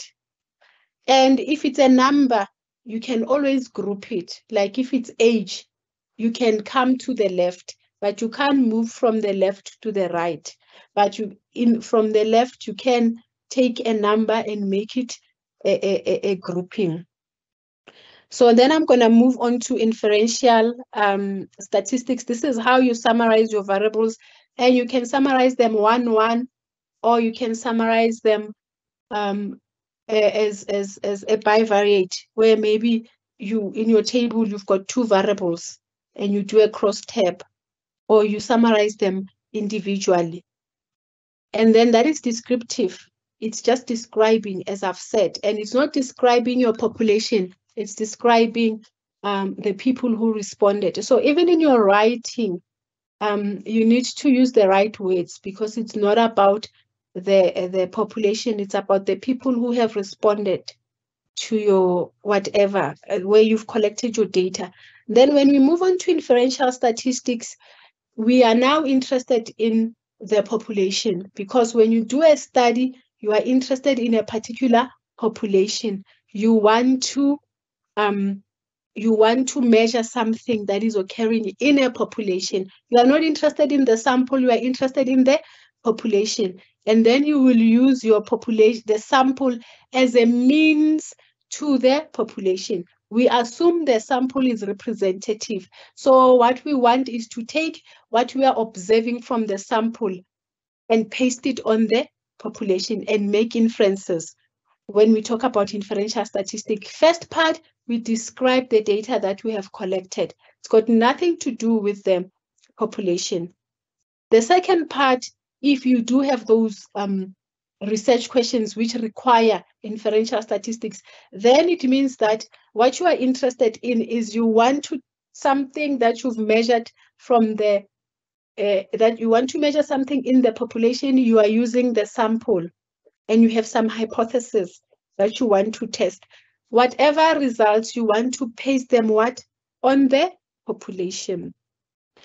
And then further to that, you have a population. In the population, we have parameters. That's what you are interested in. You are interested in the population average, the population proportion. But now you are using the sample as a means to estimate what is in the population. And then what you estimate from the sample, you will call it a statistic. Then you will have a sample mean and these other things that are indicated. So you have population, sample. You are interested in the population, you use the sample to get to the population. And what you are measuring from the sample, we call them statistic. And what is in the population is called a population parameter. So in inferential statistics, we want to make generalizations about the population by studying the sample. Or maybe we want to also make future predictions by studying a sample.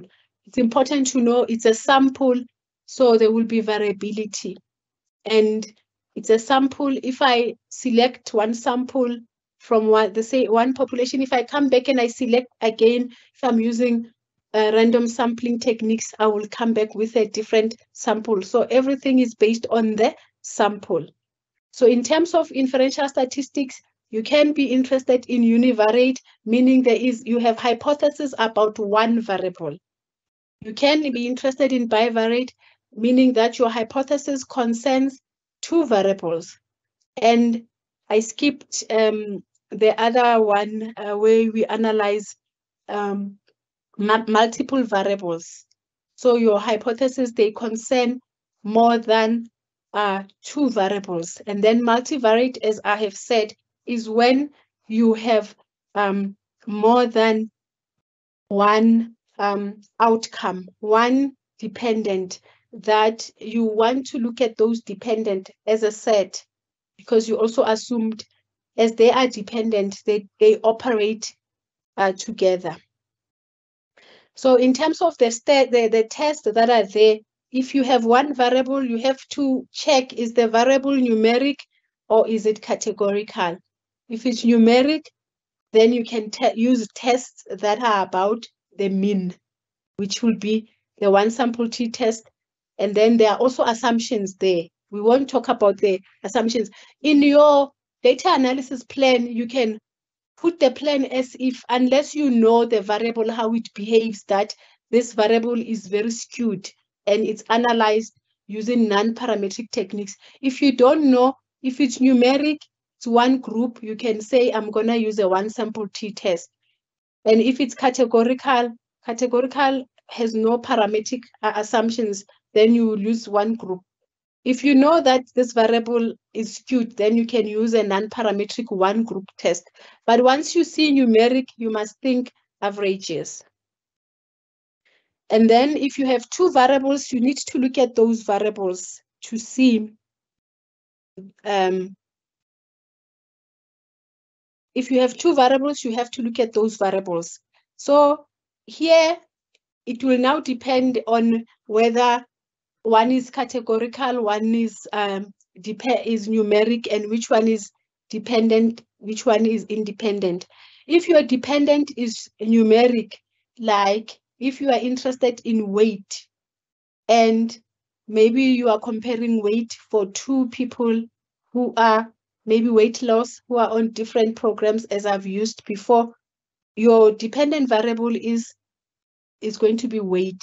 And you want to see if it's influenced by the treatment. So the weight loss, you want to see if it's influenced by the treatment. And if this continues, so the assumptions are always about the numeric variable. So in terms of parametric or non-parametric, if this numeric variable is meets the assumptions, then you will use parametric techniques. Then you have a categorical variable. This categorical variable, when we talk about t-test, it must have two levels. So this categorical variable has two groups. If it's got two groups and those two groups are independent, like the people that you are giving this treatment are different to the people that you are giving the other treatment, we say those are two independent groups. Then you use if they're independent, you use a independent sample t-test. And if those two groups are dependent, then you use a paired t-test. And if this categorical variable has got more than two levels or more than two categories, then you use what? An ANOVA. And then the type of ANOVA you use will depend on whether the groups are dependent or independent. If I go back to my example of two exercise program or weight loss program, if now there are no longer two and there are three, I have more than two groups, then I will use an ANOVA, because the people who are on this weight loss program are different to the ones who are not on any program and to the ones who are on another program. They are different. But there are other cases whereby you say you give people a treatment, you measure, right? That's when we mean by dependent. You give them a treatment, you measure, and then you give them a treatment after. It's the same people. So we say the data becomes dependent. Those two groups are dependent. That's where we have a paired t-test. And then you just have the flip side of what I've shown. The only difference there is that this numeric variable, when you check, it is non-parametric, but everything else is the same.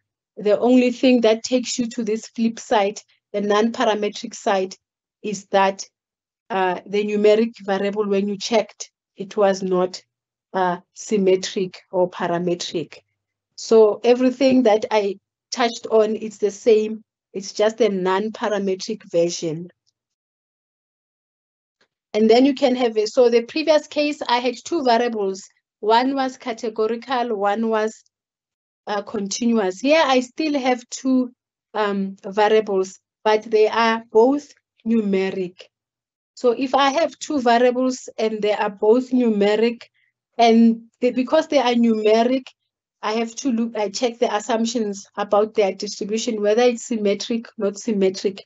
If the assumptions of symmetric is met, then I go the parametric route. There I will be looking at a correlation.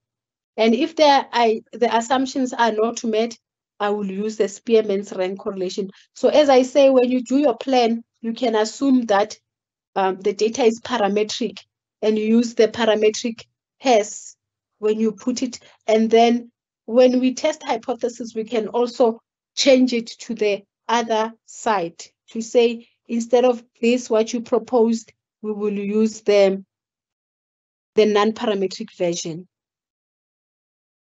And then we have another case, it's still two variables, but now the two variables are both categorical. So we've looked at two variables, one was numeric, other categorical. Then we looked at two variables which were both numeric. And then now we look at two variables and they are both categorical. Categorical variables don't have assumptions about them being parametric. They are not numbers, so they will be non-parametric.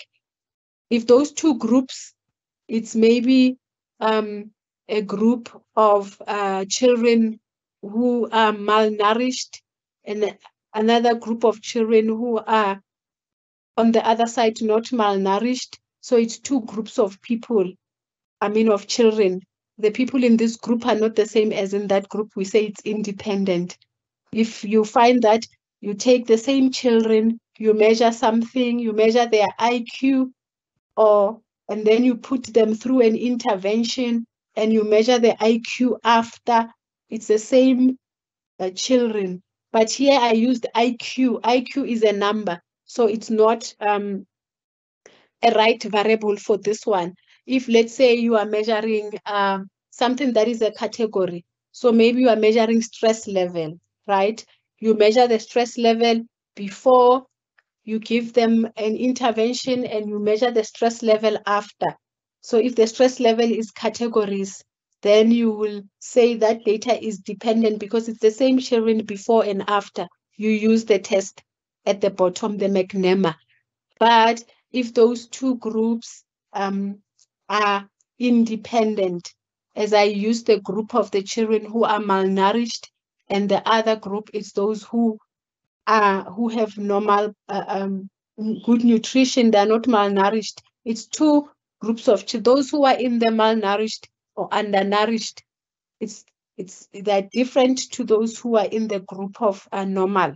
So that would be independent, and you can use the Pearson's chi-square test. And if you are looking for something that a trend analysis, but your data has categories, then you can use the goodness of fit. So what I've covered here, we started with when you have one variable. And if it's numeric, we go for the test that talk about the mean. If it's not numeric, we go for the test that talk about proportions, computed from percentages. Then we have two variables, one categorical, one numeric. Then we have two variables, both numeric. We have the correlation coefficient, parametric, non-parametric. Categorical data is non-parametric. It will depend now because it's two groups. It's groups. It's not necessarily two groups, but it's groups. It will depend on these groups whether they're independent or dependent.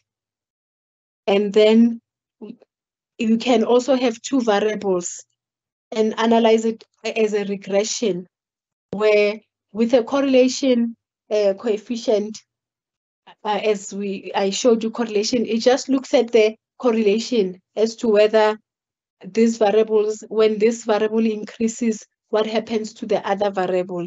When you use a regression, you are actually able to quantify the effect to say, when this variable increases by a unit increase, by a unit, what happens to my outcome? When the dependent variable increases by a unit. So when we do regression, we talk about a unit increase. So when my independent variable increases by a unit, when the temperature increases by a unit, what happens to the amount, the sales of ice cream?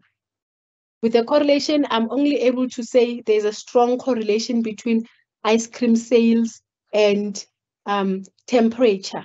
But with a regression, I'm able to say when temperature increases by a unit, this is what happens to ice cream sales. So even if I have two variables, I can use a regression so that I can be able to get the effect of that unit increase. In the correlation case, I'm only able to say those two variables are strongly or they are correlated to each other, but I'm not able to say any further. And then we can also have one numeric variable and have more than one categorical independent variable. So if I go back to the example I used about plants, where I can give the plants, what do they call it? Plant food. And I can give it different concentrations. So that would be my one independent variable would be the concentrations, right? And maybe I can also add another variable, which can be maybe light. I expose them to different levels of light. So I now have more than one categorical independent variable. One is the concentration with different levels. Then I have another categorical variable independent. I want to see when I vary it, what happens to this outcome, what happens to the growth of this plant. Then I also add another variable. When I have one variable, if it's more than 2 levels, I use an ANOVA. But once I have more than one categorical independent variable, then I look at a multi-way ANOVA. It can be 2-way, 3-way, depending on the number of the categorical independent variables. And then we going back to regression. So here you can see it's multiple variable analysis. So the outcome, as I said, is still one. It's just that on the right-hand side, you have many independent variables. And some of these variables, these techniques, they take you back. For example, if you do an ANOVA, ANOVA is when you have 3 groups, 3 or more groups, and you have one numeric and 3 or more groups. If you do an ANOVA with 2 groups, it will just become a t-test. So you can still put it there, but it will just give you a t-test. Some systems will not allow it because it will be expecting you to specify, it will be expecting a variable with more than 3 levels. But some softwares, it allows you to do the ANOVA, but the results are identical to the t-test because it is in essence a t-test. So even with regression, some regression analysis, they will actually essentially give you the results of an ANOVA.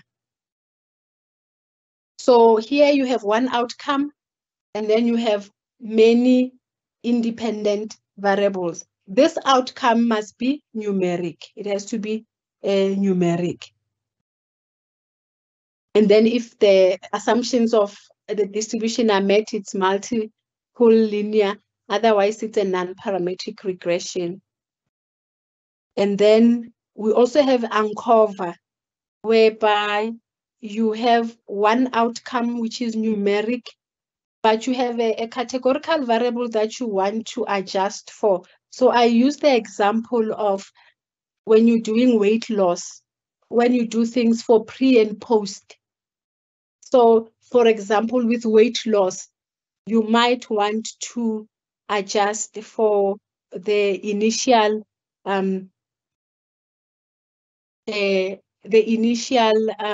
weight loss.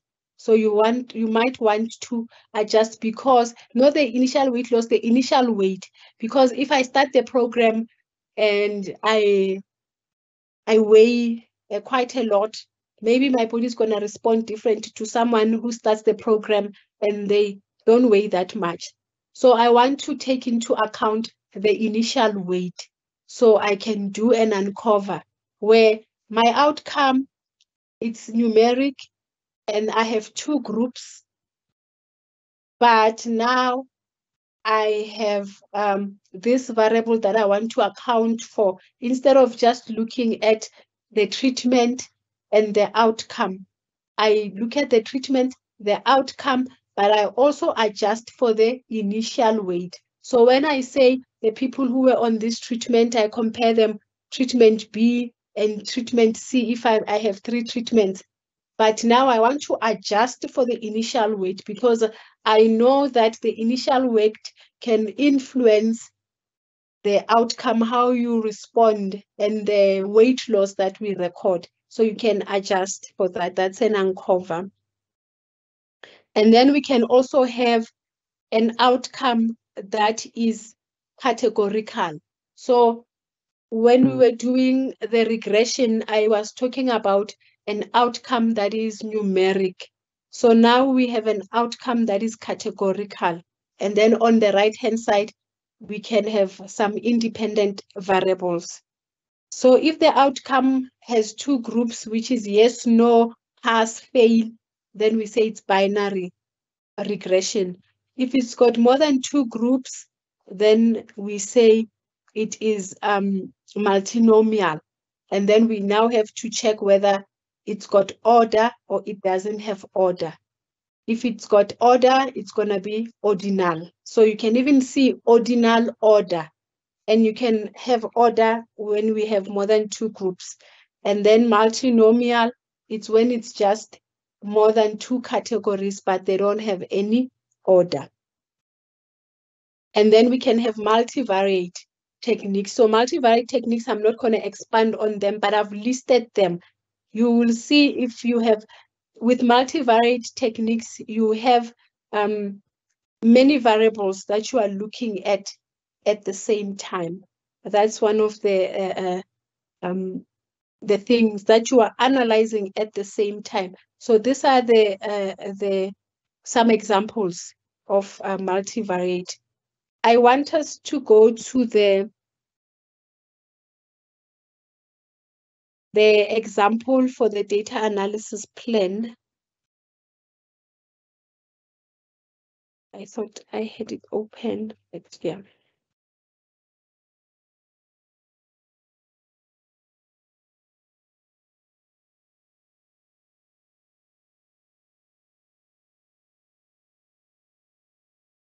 So in practice, I have this example that I want to take you through. If we go back to the slides, maybe let's start with the slides. This is a summary of what we've covered, but maybe I've put it in a different way. So maybe when you go through it, it will make better sense than the way I presented it the first time. So I have this case that I want us to look at so that we can do the data analysis plan. With this case, I got it from this article. So it's a South African study by these authors. They are looking at teenage pregnancy. I actually had the thing open. Yes, they are looking at teenage pregnancy because I want to read it from there. Just a little bit, yes. I want to show you a little bit. So here it's easy because I'm taking it from the article has been published, but there will be lessons from this article. So they looked at adolescent pregnancy occurring in girls aged 10 to 19 years. Okay, that's a background. But what they are targeting people between the ages of 18 to 24 years. It was a household survey. So they're doing a household survey. This is the sample. So this is the target. So when they get to the household, they are not interested in everyone, but they're interested in this. And they are looking at males and females.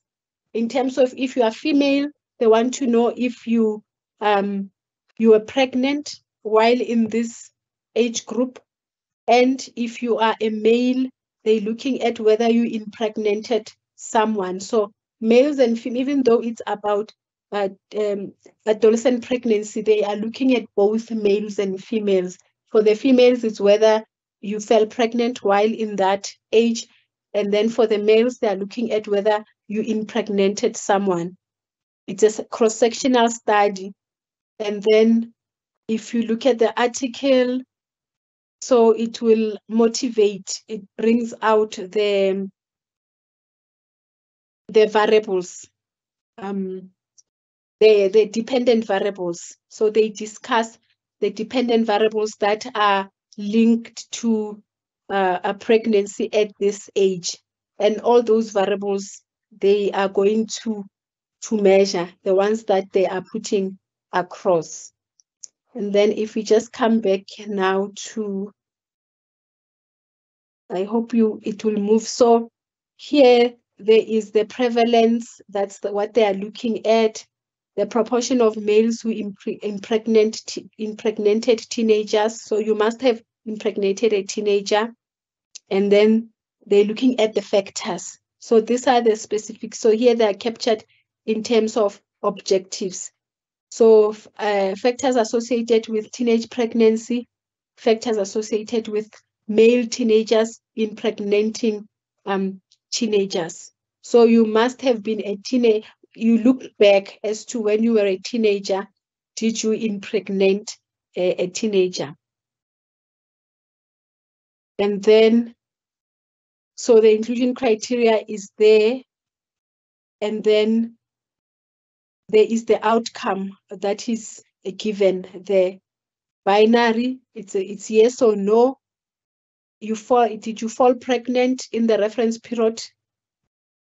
And then there is another one as to whether you impregnated a teenager if you are a male. And then these are the independent variables. So I've put some of there are some individual variables. They look at your knowledge about contraceptives. They measure self-esteem, sense of future, and all these variables, they explain how they are measured. And then there are other variables which are like social variables, peer pressure, attitude to sex, and then there are structural variables which are like poverty, formal education, access to certain things. So if you had these objectives, you had the objectives and you wanted to do a study like that, as I said, you have to look at your objectives as you have put them. And based on those objectives, you'll have to now go back at the dependent, the independent variable. You have to identify the concepts, right, that are being picked up. And then those concepts, are they coming into play as dependent or as independent variables? The dependent variables, then you have to go back to your literature and see how those dependent variables have been measured previously. Even the independent variables, you have to look at how they've been measured previously. So you will put your variables. You have a table like this one. I skipped the part of the objectives, but you need to have a column where you will add the objectives, and the objectives, you will line them up next to the variables that are talking to that particular objective. And then you have your dependent variable. It's called pregnancy. It doesn't have, it's just pregnancy. And then it's relevant for both. And then you write the type, that it's going to be a yes or no. Then you already know your outcome variable, it's binary. It means that when you think analysis, you must think analysis that is going to talk to a binary outcome. And then here are some of your independent variables. One variable was knowledge about contraceptives. And very important, so this knowledge, you must now tell us how you are going to measure it. If you have questions that you are using, if you are using an existing instrument, make sure that you open it.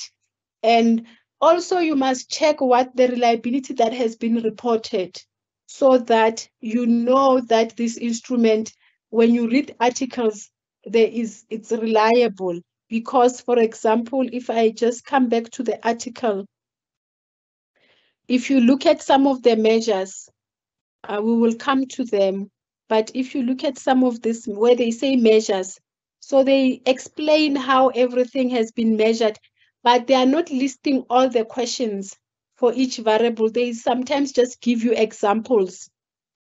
If I pick up one, the one where, yeah, for example, here, they say self-esteem. Self-esteem is one of the independent variables, and they are using this scale, this item scale that they are referring to, and the Cronbach alpha is 0.64. So you have to go, which is below the ideal cutoff point of 0.7. So you have to go to the scale, check, will you be able to have access to this scale? Is it a scale that is freely available, or do you have to pay for it? So you before you go ahead and say, I'm going to use this, you write to the authors if you can't find it, and you request for it, and you get permission, and you look at it, and you also see if it will actually work. Because in the article, you don't see all the questions. They just give you an idea that it's using this. And sometimes with some of these questionnaires, when you look at you check and you try to get them, you find that you actually have to request it from the owner. So these are some of the things that you need to be aware of. I wanted to hear, what brought us here was this alpha, that, for example, sense of future. They say, I have a plan for the future. So they are not giving you all these 6 items, but they're giving you an idea of how the kind of questions they were asking to measure this sense of future. If you have a variable like sense of future and you want to adopt their measurement, you'll actually now have to request them to give you a list of these variables. Maybe to give you the entire questionnaire so that you can see all these variables.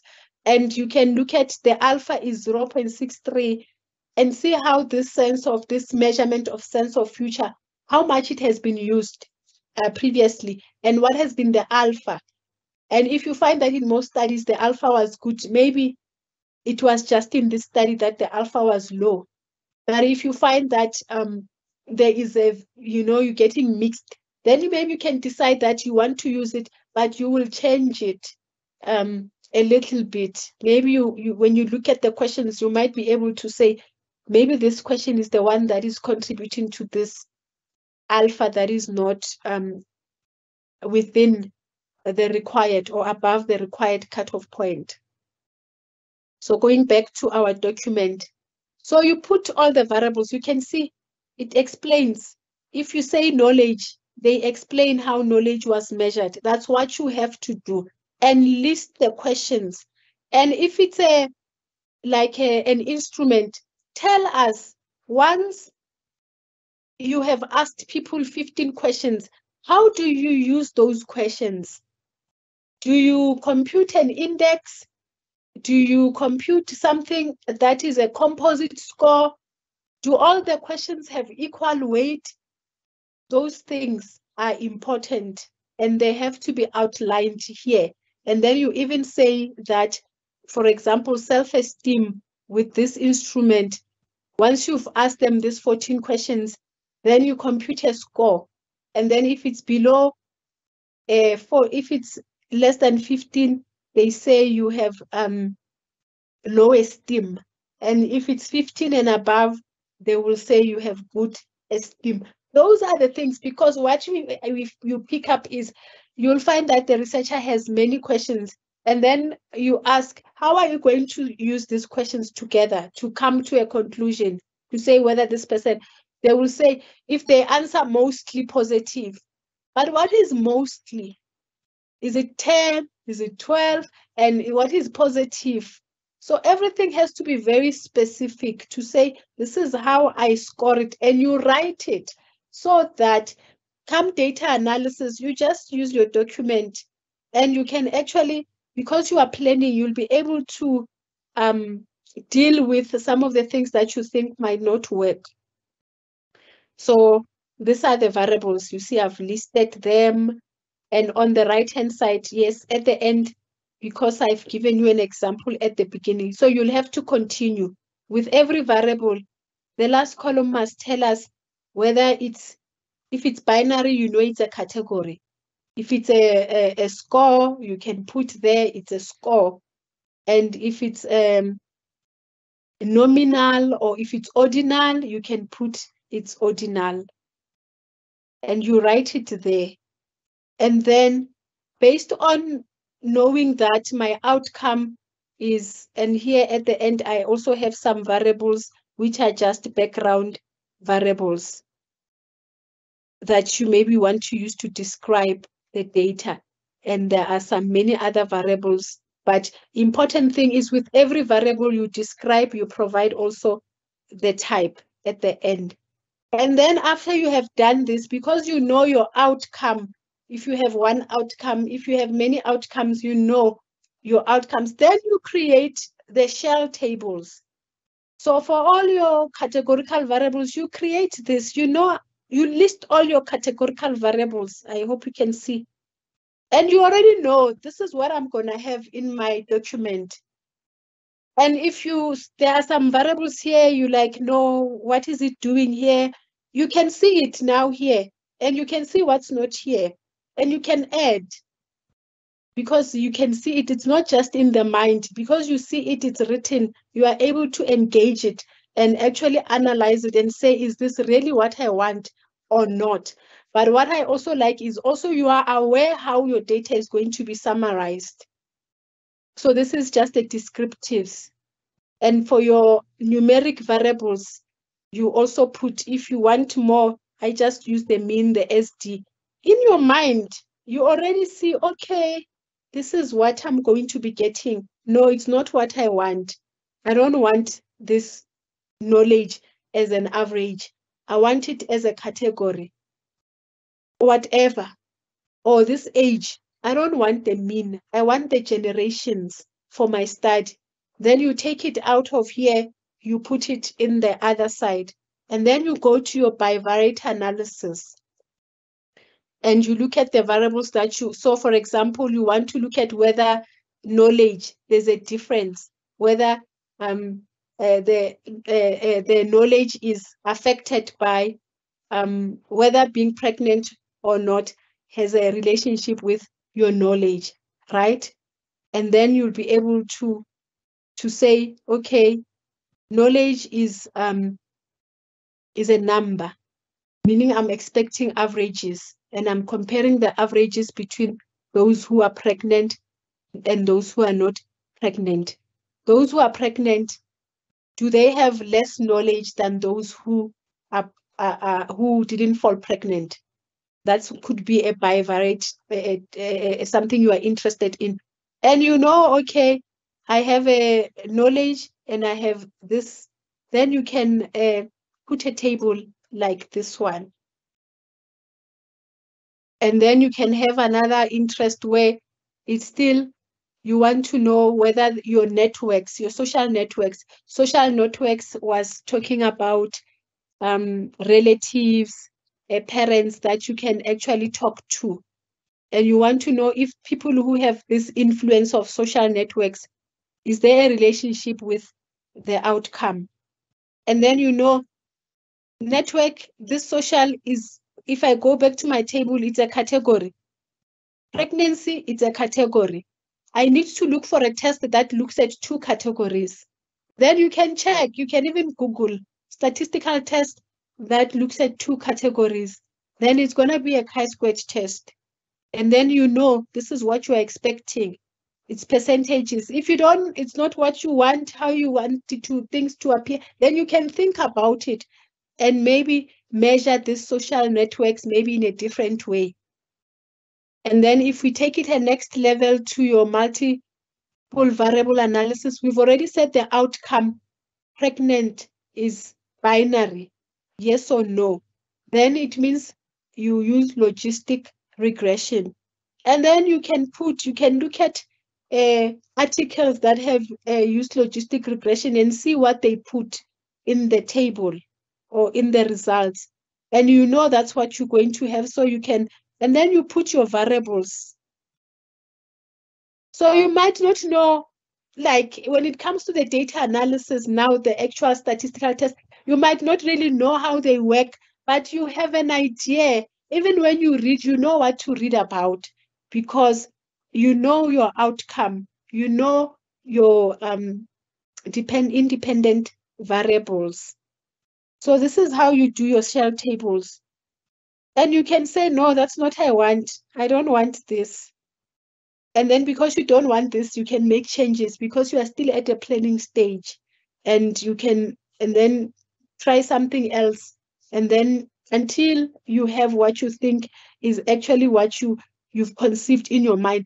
Or it could be that what you want, you are not able to get, and then you change it. Maybe you are not able to measure that variable, and then you change it and look for a proxy. So I hope this was helpful, and I hope you will use this kind of a format when you approach your variables. The data analysis, I am not usually very hard if, let's say, you are not really sure, because I mean statistics is statistics. If you are really new, it might not be easy, even if you know your variables. But knowing your variables is very important.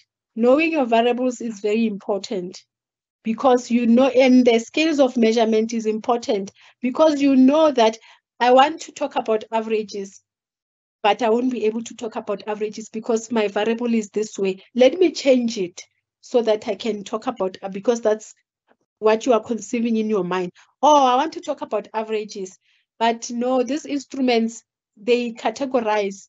So maybe let me relook at it. And then you change and you say, I'm going to look at it in terms of the categories. So you are able to plan up until you get to something that you can work with. I suppose maybe the stats part we will still cover and unpack because we will have workshops where we look at the tests in detail. Here I was just mentioning them so that maybe some of them you'll probably get, others you might not get, but you can see how everything fits together. I'm going to pause here, Dr. Kininza, and I think you can, I've put some practice things for you there that you can use actually to, it's going to give you some variables and try to explain them, and then it will ask you which tests can you perform. And I think from these examples, they will also assist you to see if there are some things that are similar to your study, some of the examples, and you can see, okay, when I have something like this, I can use this test. So there is like maybe 3 or 4 examples that you can look at. I hope they will also assist you as you do a data analysis plan. Thank you very much.